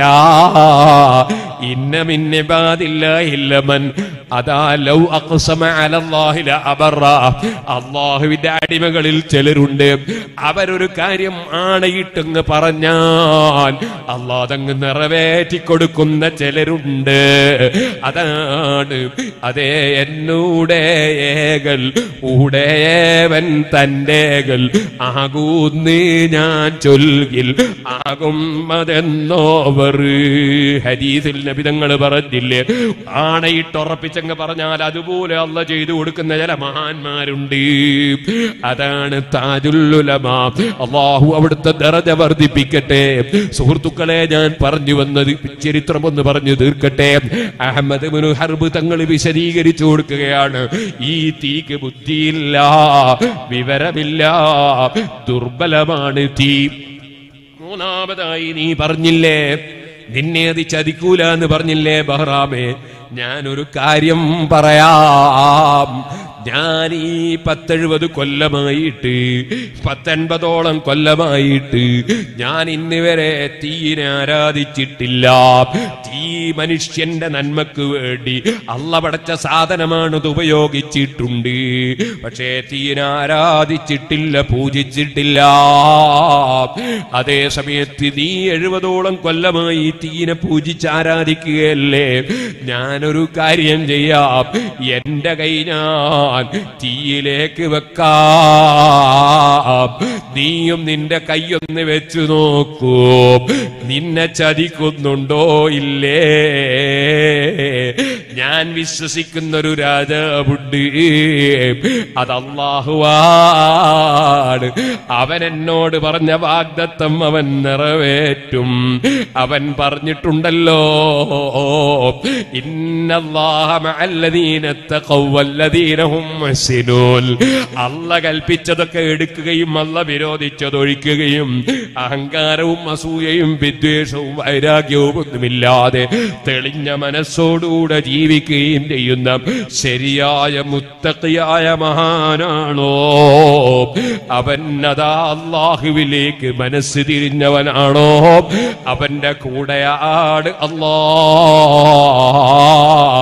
അല്ലാഹുവിന്റെ സഹായം എനിക്ക് കിട്ടും. തീക്കെന്നെ ഒന്നും ചെയ്യാൻ കഴിയില്ല. എന്റെ കൈ ഞാൻ വെക്കാം, നിന്റെ കൈ നീയുമെന്ന് വെച്ചോളൂ. ബഹ്റാമിന് ധൈര്യമില്ല. അഹ്മദ് ഇബ്നു ഹർബ് റളിയല്ലാഹു അൻഹുവിനോട് അദ്ദേഹം പറയുകയാണ്, ഞാൻ നിങ്ങളോട് 4 കാര്യം ചോദിക്കും. ആ 4 കാര്യത്തിന് മറുപടി പറഞ്ഞാൽ ഞാൻ നിങ്ങളെപ്പോലെ ഒരു വിശ്വാസിയാകും. 4 കാര്യം ഞാൻ നിങ്ങളോട് ചോദിക്കും. ആ 4 നിങ്ങൾ മറുപടി പറയുമോ? മഹാനായ അഹ്മദ് ഇബ്നു ഹർബ് റളിയല്ലാഹു അൻഹു പറഞ്ഞു, ചോദിച്ചോ. അതാ സുഹൃത്തുക്കളെ, ആ 4 ചോദ്യത്തിന്റെ മറുപടി നമ്മുടെ മനസ്സിൽ ആഞ്ഞിതറിക്കണേ, ചോദ്യവും ആഞ്ഞിതറിക്കണേ. എന്റെ ചെറുപ്പക്കാരെഴുന്നേറ്റ് നിൽക്കണം, ദൂരെ നിൽക്കുന്ന മുഅ്മിനീങ്ങൾ സദസ്സിലേക്ക് വരണം. നമുക്ക് അല്ലാഹുവിനോട് ദുആ ചെയ്ത് പിരിയണം. അല്ലാഹുവേ, ഞങ്ങളുടെ മജ്ലിസിനെ ദുആക്ക് ഉത്തരമുള്ള മജ്ലിസാക്കണേ. എന്താണ് ചോദ്യം? മഹാനായ അഹ്മദ് ഇബ്നു ഹർബ് തങ്ങളോട് ബഹ്റാമിന്റെ ചോദ്യം, ഓ അഹ്മദ് ഇബ്നു ഹർബ് തങ്ങളെ, അല്ലാഹു തആല ജനങ്ങളെ സൃഷ്ടിച്ചത് എന്തിനാണ്? ഞാൻ എന്റെ പ്രസംഗം തുടങ്ങിയത് ഓർമ്മയില്ലേ? ആകാശ ഭൂമികളെ പടച്ചത് നമുക്ക് വേണ്ടിയാണ്. എങ്കിൽ പിന്നെ നമ്മളെ പടച്ചത് എന്തിനാണ്? എന്തിനാണ് അല്ലാഹു തആല സൃഷ്ടികളെ സൃഷ്ടിച്ചത്? രണ്ടാമത്തെ ചോദ്യം, വലിമ റസഖഹും, ജനങ്ങൾക്ക് അല്ലാഹു ഭക്ഷണം കൊടുക്കുന്നത് എന്തിനാണ്? മൂന്നാമത്തെ ചോദ്യം, ജനങ്ങളെ അല്ലാഹു മരിപ്പിക്കുന്നത് എന്തിനാണ്? നാലാമത്തെ ചോദ്യം, മരിച്ചതിന് ശേഷം അവരെ ജീവിപ്പിക്കുന്നത് എന്തിനാണ്? 4 ചോദ്യം തൊടുത്തു വിട്ടപ്പോ അഹ്മദ് ഇബ്നു ഹർബ് റളിയല്ലാഹു അൻഹു പറയുകയാണ്, ഖലഖഹും ലിയഅബ്ദൂ. ഓ ഉമ്മമാരെ, കാരണവന്മാരെ, യുവാക്കളെ, കുട്ടികളെ, മുതഅല്ലിമീങ്ങളെ, ഈ പാവപ്പെട്ട എന്നെ പഠിച്ചത് എന്തിനാണ്? നിങ്ങളെ പഠിച്ചത് എന്തിനാണ്? അതാലി അബ്ദൂ, അല്ലാഹുവിനെ ആരാധിക്കാനാണ്. ആരാധന നടക്കണമെങ്കിൽ ഇവിടെ ജീവിക്കണമല്ലോ. ജീവിക്കണമെങ്കിൽ കച്ചവടവും ജോലിയും തൊഴിലും അതുപോലെ പലതും വേണമല്ലോ. അതിനാണ് നമ്മളതൊക്കെയായി ഇടപെടുന്നത്. പടച്ചത് അല്ലാഹുവിനെ ഇബാദത്തെടുക്കാനാണ്. രണ്ടാമതായി പറയുന്നു, ഭക്ഷണം കൊടുക്കുന്നതോ ലിയഅരിഫൂ, അല്ലാഹുവിനെ ജനങ്ങൾ അറിയാനാണ്. അവനാണ് ഭക്ഷണം തരുന്നത്. കോടീശ്വരനായ മുതലാളി അല്ലാഹു ഭക്ഷണം നിർത്തിയപ്പോൾ കോടികൾ കയ്യിലുണ്ടെങ്കിലും തൊണ്ടയിലൂടെ ഒന്നും ഇറക്കിക്കൂടാ, ആമാശയത്തിലൊന്നും ചേർന്നുകൂടാ. അതേ തൊണ്ടയ്ക്ക് ക്യാൻസറായി പോയി. റബ്ബേ കാക്കണേ, രോഗമുള്ളവർക്ക് ശിവ നൽകണേ. ഭക്ഷണം നൽകുന്നത് അല്ലാഹനെ അറിയാനാണ്. ഓ ചെറുപ്പക്കാരെ, അല്ലാഹ് തന്ന ഭക്ഷണവും കഴിച്ച് ജീവിക്കുമ്പോ അമിതമായ ആഹ്ലാദവും അഹങ്കാരവും വേണ്ട കേട്ടോ. വരന്റെ കൂടെ പോയാലും വന്നാലും വധുവിന്റെ വീട്ടിലെത്തിയാലും അല്ലാഹ് പൊരുത്തപ്പെടാത്ത പ്രവൃത്തി വേണ്ട കേട്ടോ. ഹലാലല്ലാത്ത പണി വേണ്ട കേട്ടോ. ഏത് സാധനവും നശിപ്പിക്കുന്നത് പച്ച ഹറാമാണ്.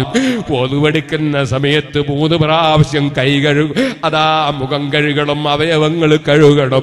4ാമതെടുക്കുന്നത് വിരോധിക്കപ്പെട്ടതാണ്. അത് കടലിൽ നിന്നാണെങ്കിലും കറാഹത്താണ്.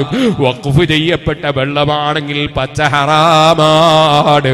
വേറെ ഒരുത്തൻ ഒതുവെടുക്കാൻ വേണ്ടി തന്ന വെള്ളമാണെങ്കിൽ ഒതുവിന് മാത്രം ഉപയോഗിക്കാൻ തന്നത് 4ാമതെടുത്താൽ ഹറാമാണ്. നമ്മളെ മാന്യമായി ക്ഷണിച്ചു കൊണ്ടുപോയവന്റെ വീട്ടിലോ, നമുക്ക് സഞ്ചരിക്കാൻ വാഹനം തന്നവന്റെ വാഹനത്തിലോ, നമ്മെ സ്നേഹിതന്മാരായി കൂട്ടിപ്പോകുന്ന വരന്റെ കൂടെയോ നമ്മൾ കോമാളിക്കളി കളിച്ചാൽ, പടച്ചവനെ മറന്നുള്ള അക്രമം ചെയ്താൽ പച്ച ഹറാമാണ്. റബ്ബിന്റെ അടുക്കൽ വിചാരണയാണ്. ഓർമ്മിച്ചോളണം, റബ്ബിന്റെ കോടതി ചെല്ലുമ്പോ ആലിമീങ്ങളെ ഞങ്ങൾ ധാരാളം ക്ഷണിച്ചു വരുത്തിയിരുന്നു, അനൗൺസ് ചെയ്തിരുന്നു, അവരെ വാഹനത്തിന് സംഖ്യ കൊടുത്തിരുന്നു, പലപ്പോഴും അവർക്ക് നല്ല കീമണിയും കൊടുത്തിരുന്നു. ഞങ്ങൾ വളരെ നന്നായി ആദരിച്ചിരുന്നു. ആലിമീങ്ങൾ ഇതൊന്നും പറഞ്ഞു തന്നിട്ടില്ല എന്ന് റബ്ബിന്റെ കോടതിയിൽ കുടുങ്ങുമ്പോ പറയാൻ വേണ്ട. പടച്ചവനെ അറിഞ്ഞു ജീവിച്ചോളണം. ഭക്ഷണം തന്നത് അല്ലാഹനെ അറിയാനാണ്. 3ാമതായി അഹ്മദ് ബിൻ ഹർബ് തങ്ങൾ പറയുന്നു, മരിപ്പിക്കുന്നത് എന്തിനാണ്? മരിപ്പിക്കുന്നത് അതാ അവന്റെ ഏകത്വവും അവന്റെ ദൈവീകത്വവും അവന്റെ അധികാരവും അവന്റെ ശക്തിയും മനസ്സിലാക്കാനാണ്. ഏത് ഹുങ്കോടെ ജീവിച്ചവരും ഒരു ദിവസം അതാ ഒന്നും ചെയ്യാൻ കഴിയുന്നില്ല. ശരീരം കുളിക്കാൻ കഴിയുന്നില്ല, പുതക്കാൻ കഴിയുന്നില്ല, ഈച്ച വന്ന് മുഖത്തി വീഴുമ്പോൾ തടുക്കാൻ കഴിയുന്നില്ല, ഉറുമ്പ് കയറുമ്പോൾ തടുക്കാൻ കഴിയുന്നില്ല. മറ്റുള്ളവര് കുളിപ്പിക്കണം, തോർത്തളം, എന്നിട്ട് അതാ പരുത്തിയും വെച്ച് അവര് കഫൻ ചെയ്ത് എടുത്തു കൊണ്ടുപോകുമ്പോ ഒന്നിനും സാധിക്കുന്നില്ല. അല്ലാഹുവിന്റെ അധികാരം ബോധ്യപ്പെടുത്താനാണ്. 4ാമത് ചോദിച്ചില്ലേ, പിന്നെ ജീവിപ്പിക്കുന്നത് എന്തിനാണ്? അഹ്മദ് ബിൻ ഹർബ് തങ്ങൾ പറയുന്നു, ബഹ്റാമേ, അല്ലാഹുവിന്റെ ഖുദ്റത്ത് കൊണ്ടും അറിവ് കൊണ്ടും ജനങ്ങളെ മനസ്സിലാക്കി കൊടുക്കാനാണ്. അവന് വീണ്ടും ജീവിപ്പിക്കൽ ഒരു പ്രശ്നമല്ല. ബഹ്റാം പറഞ്ഞു, ഓ ശൈഖ് അവറുകളെ, എനിക്കും ചേരണം ഇസ്ലാമില്, എനിക്കും വേണം ആ യജമാനനായ റബ്ബിന്റെ അടുക്കൽ രക്ഷ. മഹാനായ അഹ്മദ് ബിൻ ഹർബ് തങ്ങൾ ചൊല്ലിക്കൊടുത്തു, അശ്ഹദു അല്ലാ ഇലാഹ ഇല്ലല്ലാഹ് അശ്ഹദു അന്ന മുഹമ്മദർ റസൂലുള്ളാഹ്. മജൂസിയായ ബഹ്റാം ഇസ്ലാം മതം സ്വീകരിച്ചു. വാളുകൊണ്ടല്ല ഇസ്ലാം മതം പ്രചരിപ്പിച്ചത്, തീവ്രവാദത്തിലൂടെയല്ല, ഭീകരവാദത്തിലൂടെയല്ല, മറിച്ച് സൂഫിയാക്കൾ, അരിഫീകളായ ഔലിയാക്കൾ അവരുടെ സൽസ്വഭാവത്തിലൂടെയാണ്, അവരുടെ കറാമത്തിലൂടെയാണ്, അവരുടെ ആത്മീയ ജ്ഞാനത്തിലൂടെയാണ്. സുഹൃത്തുക്കളെ, അതാ ബഹ്റാം ഇസ്ലാം മതം സ്വീകരിച്ച് ശഹാദത്ത് കലിമ ചൊല്ലുമ്പോ അശ്ഹദു അല്ലാ ഇലാഹ ഇല്ലല്ലാഹ്, ആ സമയത്ത് ചൂണ്ടി വിരലൊന്ന് പൊക്കി മഹാനായ അഹ്മദ് ബിൻ ഹർബ് തങ്ങൾ ഒരൊറ്റ നിലവിളിയാണ്, ഒരൊറ്റ അട്ടഹാസമാണ്, മറിഞ്ഞങ്ങ് വീണു.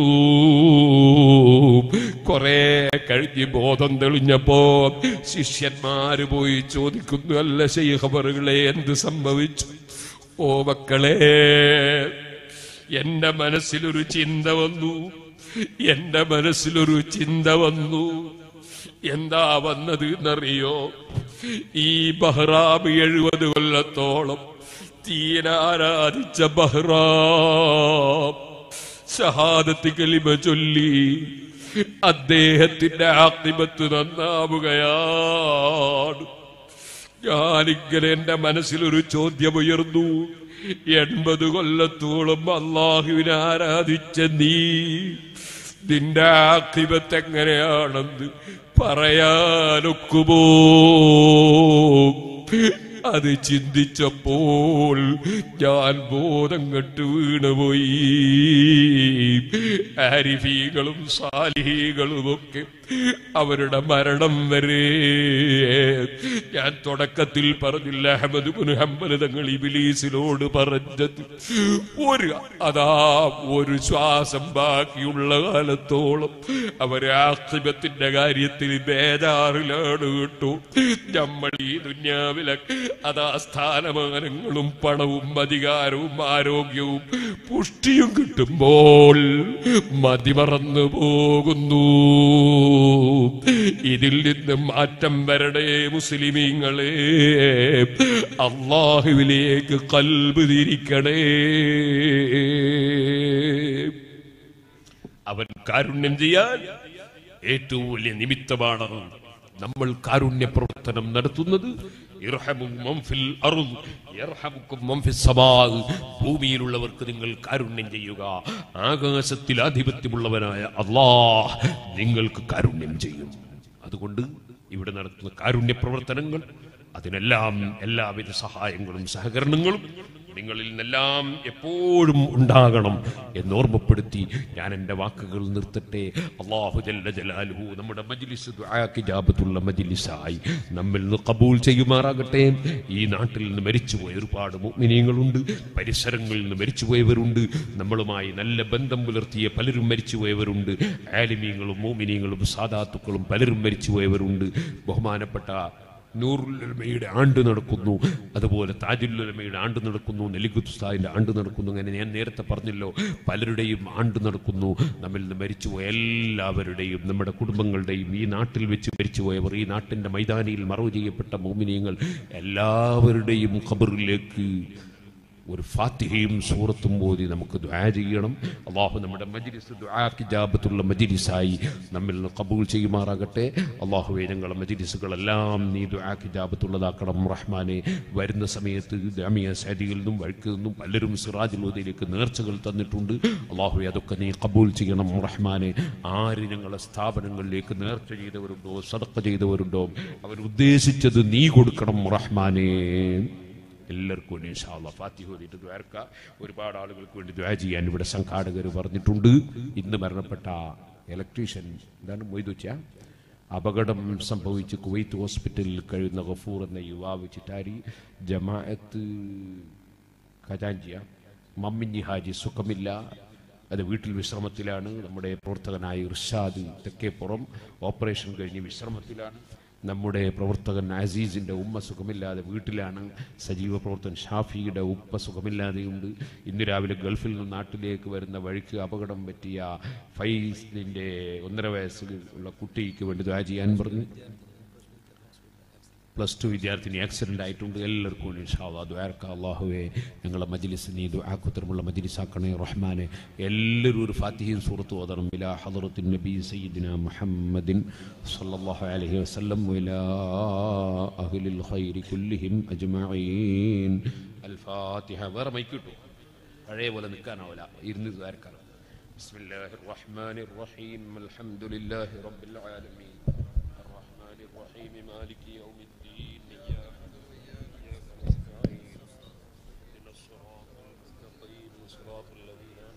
عليهم غير المغضوب عليهم ولا الضالين. الضالين آمين. بسم الله الرحمن الرحيم. قل هو الله أحد الله الصمد لم يلد ولم يولد ولم يكن له كفوا أحد. بسم الله الرحمن الرحيم. قل هو الله أحد الله الصمد لم يلد ولم يولد ولم يكن له كفوا أحد. بسم الله الرحمن الرحيم. قل هو الله أحد الله الصمد لم يلد ولم يولد ولم يكن له كفوا أحد. بسم الله الرحمن الرحيم. قل أعوذ برب الفلق من شر ما خلق ومن شر غاسق إذا وقب ومن شر النفاثات في العقد ومن شر حاسد إذا حسد. بسم الله الرحمن الرحيم. قل أعوذ برب الناس ملك الناس إله الناس من شر الوسواس الخناس الذي يوسوس في صدور الناس من الجنة والناس. 5 പെൺകുട്ടികളെ ഇപ്പോൾ വിവാഹം നടത്തി കൊടുക്കുന്നു. എല്ലാവരും നല്ല സഹകരണം വേണം, എല്ലാവരും സഹായിച്ചു കൊടുക്കണം, കമ്മിറ്റിക്കാരുമായി ബന്ധപ്പെടണം എന്ന് അറിയിച്ചിട്ടുണ്ട്. നല്ല നിയ്യത്തോടെ സാഈലിൽ അറാമിലി കൽഗാസി ഫീ സബീലില്ലാഹ്, ഭർത്താക്കന്മാരില്ലാത്ത സ്ത്രീകൾക്ക് വേണ്ടി അധ്വാനിക്കുന്നവർ അള്ളാഹുവിൻ്റെ വഴിയിൽ യുദ്ധം ചെയ്യുന്നവരെ പോലെയാണ് എന്നാണ് ഹദീസിൽ വന്നിട്ടുള്ളത്. അതുകൊണ്ട് എല്ലാവരും കഴിവിൻ്റെ പരമാവധി സഹായിച്ചു കൊടുക്കണം, സഹകരിച്ചു കൊടുക്കണം. അള്ളാഹു നമ്മുടെ മജ്ലിസ് ദുആക്കുത്തരമുള്ള മജ്ലിസ് ആക്കട്ടെ.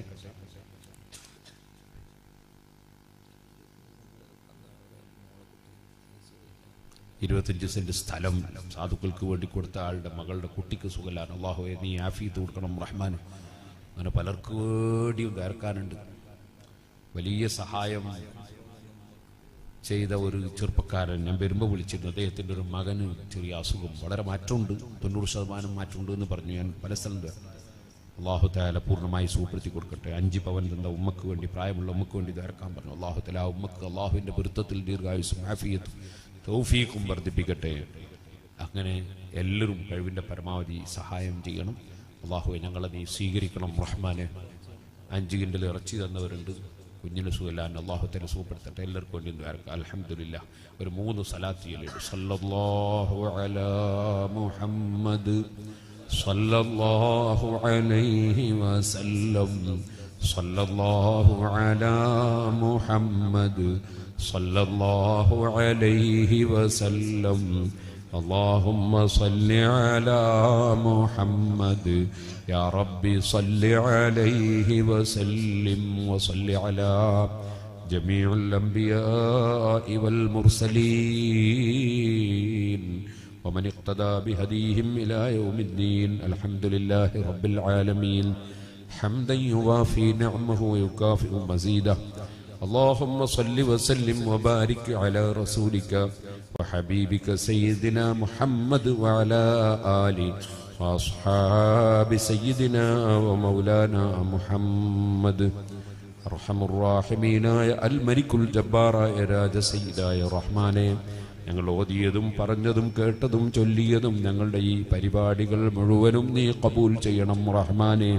അള്ളാഹുവെ, പാവപ്പെട്ട പെൺകുട്ടികൾക്ക് വേണ്ടി അധ്വാനിക്കുന്നവർ, സഹായിക്കുന്നവർ, സഹായിച്ചവർ, സ്ഥലം കൊടുത്തവർ, സ്വർണം കൊടുക്കുന്നവർ, മറ്റു നിലയ്ക്ക് ഈ കമ്മിറ്റിയുമായി ബന്ധപ്പെടുന്നവർ, സഹായിക്കുന്നവർ, സഹകരിക്കുന്നവർ എല്ലാവർക്കും നീ സ്വർഗം കൊടുക്കണേ റഹ്മാനെ. അവരുടെ സദഖകൾക്കും അവരുടെ പ്രവർത്തനങ്ങൾക്കുമൊക്കെ ദുനിയാവിലും ആഖിറത്തിലും നീ വളരെയേറെ ഖൈറുകൾ പ്രതിഫലം നൽകണേ റഹ്മാനെ. ഞങ്ങളെ പ്രവർത്തനങ്ങളെല്ലാം നീ കബൂൽ ചെയ്യണം റഹ്മാനെ. ഞങ്ങൾ ഓതിയതിൻ്റെ പ്രതിഫലം പോലെ ഞങ്ങളെ വിട്ടുപിരിഞ്ഞു പോയ ഏത് മോമിനീങ്ങളുണ്ടോ, ഇവിടെ ഇപ്പോൾ ഞങ്ങൾ പരാമർശിച്ചവരും അല്ലാത്തവരും, ഇവിടെയും ഇതിൻ്റെ പരിസരങ്ങളിലുള്ള മൈതാനികളിലും മറവ് ചെയ്യപ്പെട്ട ഏതൊക്കെ മോമിനീങ്ങളുണ്ടോ, ഞങ്ങളെ ആലിമീങ്ങൾ, സയ്യിദന്മാര്, മോമിനീങ്ങളിൽ നിന്ന് മരിച്ചുപോയ ആരൊക്കെയുണ്ടോ, ഞങ്ങളെ ഉമ്മബാപ്പമാര്, ഉസ്താദുമാര്, ശിഷ്യന്മാര്, ഞങ്ങളെ ദീനീ സ്ഥാപനങ്ങളെ, സംരംഭങ്ങളെ, സംഘടനകളെ സഹായിച്ചവർ എവിടെയുണ്ടോ മുഴുവൻ ആളുകളെ ഖബറിലും നീ എത്തിക്കണേ അല്ലാ. അവരെ ഖബറുകളെ വിശാലമാക്കണേ അല്ലാ. അവരെ ഖബറുകളെ വിശാലമാക്കണേ അല്ലാ. ഞങ്ങൾ ഖബറിലെത്തുമ്പോൾ ഞങ്ങളെ ഖബറും നീ വിശാലമാക്കണേ അല്ലാ. അല്ലാ. മരിക്കുന്ന സമയത്ത് ഞങ്ങളെ ഈമാൻ സലാമത്താക്കി കലിമ ചൊല്ലി മരിപ്പിക്കണേ അല്ലാ. അല്ലാഹുവേ, ഞങ്ങളിൽ നിന്നോ ഞങ്ങളോട് ബന്ധപ്പെട്ടവരിൽ നിന്നോ ഞങ്ങളെ സ്നേഹിച്ച ഏത് ആണ് പെണ്ണിൽ നിന്നോ അറിഞ്ഞോ അറിയാതെയോ എന്ത് തെറ്റുകുറ്റങ്ങൾ വന്നു പോയോ മാപ്പാക്കണേ അല്ലാ. ഞങ്ങൾ ആരെയും ശിക്ഷിക്കല്ലേ അല്ലാ. അല്ലാഹുവേ, അറിവ് കേട് കൊണ്ടോ ബോധക്കുറവ് കൊണ്ടോ ദൗർബല്യം കൊണ്ടോ ശൈത്താൻ വഞ്ചിച്ചിട്ടോ നീ വിരോധിച്ചത് എന്ത് ചെയ്തു പോയവരുണ്ടോ, നീ കൽപ്പിച്ചത് എന്തൊഴിഞ്ഞു പോയവരുണ്ടോ, നീ അവർക്കും ഞങ്ങൾക്കും മാപ്പാക്കണേ അല്ലാ. ഞങ്ങൾ ആരെയും നീ ശിക്ഷിക്കരുതേ അല്ലാ. അല്ലാഹുവേ, നിന്റെ ഹബീബായ നബി തങ്ങളെ കുറ്റം പറയുന്ന, നിന്നെ സംബന്ധിച്ച് തെറ്റായ ആശയം പ്രചരിപ്പിക്കുന്ന എല്ലാ ബിദ്അത്തുകാര് പുത്തനാശയക്കാരോടും സാധുക്കളായ ഞങ്ങളെ ഖൽബിൽ അകൽച്ച വർദ്ധിപ്പിക്കണേ അല്ലാ. സാധുക്കളായ ഞങ്ങളെ സുന്നത്ത് ജമാഅത്തിൽ ഞങ്ങളെ സന്താന പരമ്പരകളെയും ശിഷ്യ പരമ്പരകളെയും ഉറപ്പിച്ചു നിർത്തണേ അല്ലാ. അല്ലാഹുവേ, വിദേശ നാടുകളിൽ ബിസിനസ്സിന് പല പ്രശ്നങ്ങളുള്ളവരുണ്ട്, തൊഴിലിന് പ്രശ്നമുള്ളവരുണ്ട്, നാട്ടിലും സാമ്പത്തിക പ്രയാസങ്ങളുള്ളവരുണ്ട്. ഏത് രംഗത്ത് ആർക്കെന്ത് പ്രയാസമുണ്ടോ നീ നീക്കി തരണേ അല്ലാ. ആർക്കെന്ത് ചെറുതോ വലുതോ ആയ എന്ത് രോഗങ്ങളുണ്ടോ നീ സുഖപ്പെടുത്തണേ അല്ലാ. പടച്ച റബ്ബേ, സിറാജുൽ ഹുദക്ക് വലിയ സേവനം ചെയ്യുന്നൊരു ചെറുപ്പക്കാരൻ, അദ്ദേഹത്തിന്റെ ഭാര്യ നേരത്തെ 2 അബോഷനായി, 3ാമത്തെ 5ാമത്തെ മാസത്തിൽ വയറ്റിൽ നിന്ന് അതാ പ്രസവിച്ചു പോയി. ആ ചെറുപ്പക്കാരനും അതുപോലെ മക്കളില്ലാത്ത മുഴുവൻ ആളുകൾക്കും നീ ഹൈറായ സന്താന നൽകണേ അല്ലാ. ഞങ്ങളെ മക്കളെ മുഴുവനും നീ സാലിഹീങ്ങളാക്കണേ അല്ലാ. ഗർഭിണികൾക്ക് സലാമത്ത് നൽകണേ അല്ലാ. അല്ലാഹുവേ, ഏത് കടങ്ങളുണ്ടോ നീ വീട്ടിത്തരണേ അല്ലാ.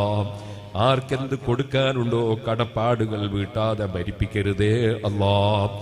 ആർക്കെന്ത് വിറ്റ് കിട്ടണമോ വാങ്ങി കിട്ടണമോ നീ എളുപ്പമാക്കണേ അല്ലാ.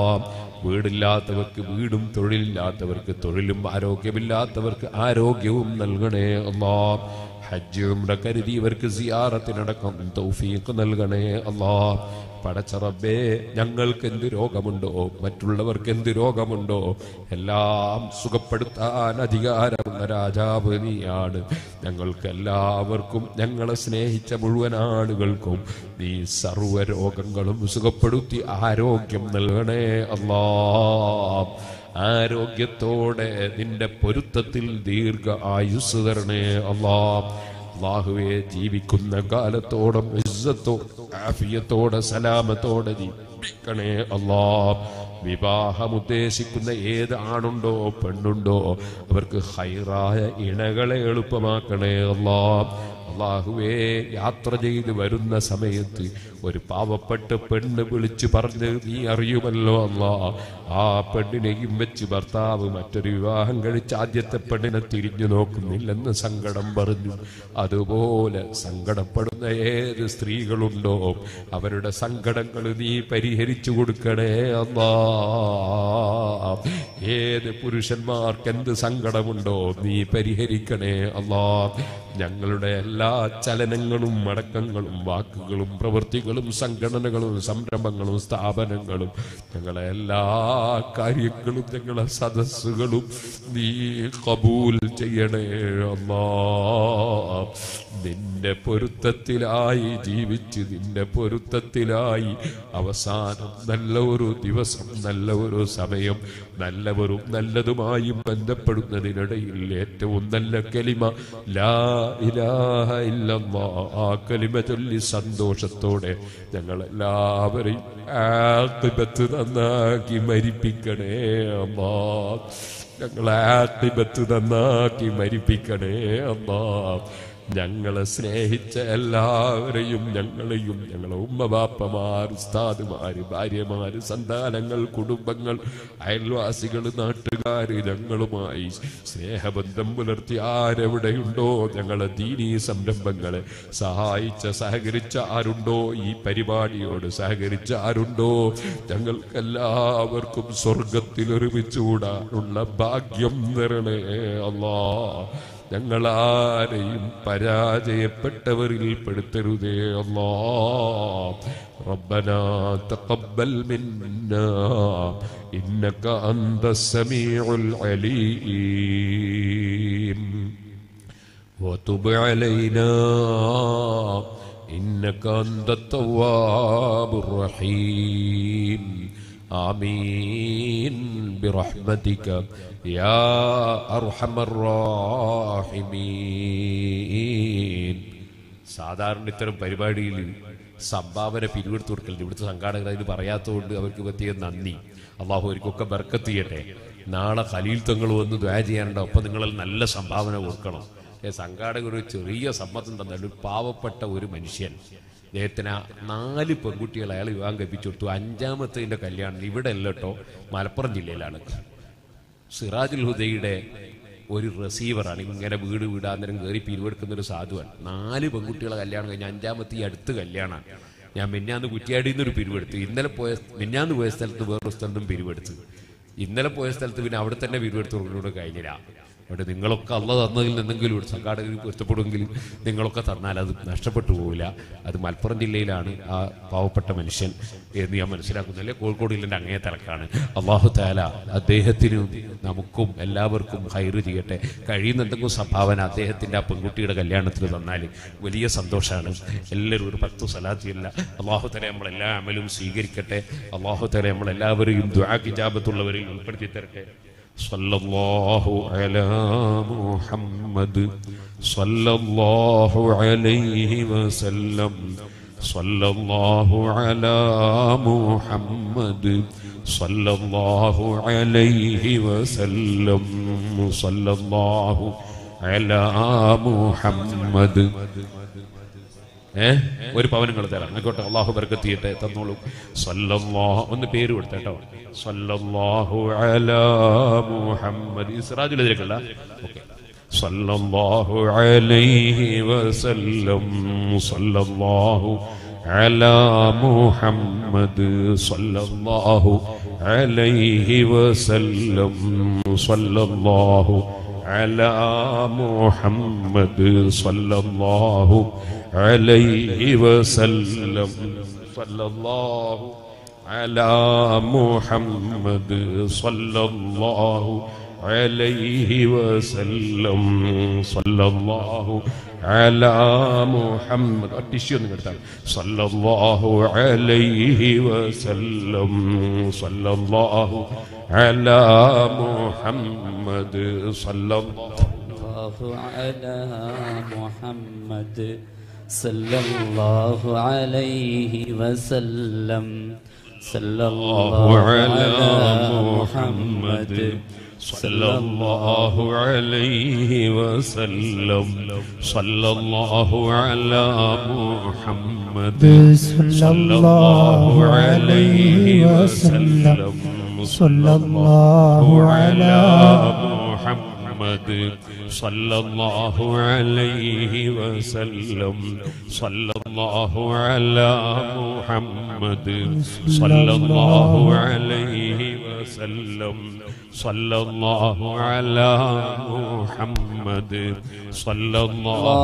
അലൈഹി വസല്ലം സല്ലല്ലാഹു അലാ മുഹമ്മദ് സല്ലല്ലാഹു അലൈഹി വസല്ലം സല്ലല്ലാഹു അലാ മുഹമ്മദ് സല്ലല്ലാഹു അലൈഹി വസല്ലം സല്ലല്ലാഹു അലാ മുഹമ്മദ് സല്ലല്ലാഹു അലൈഹി വസല്ലം സല്ലല്ലാഹു അലാ മുഹമ്മദ് സല്ലല്ലാഹു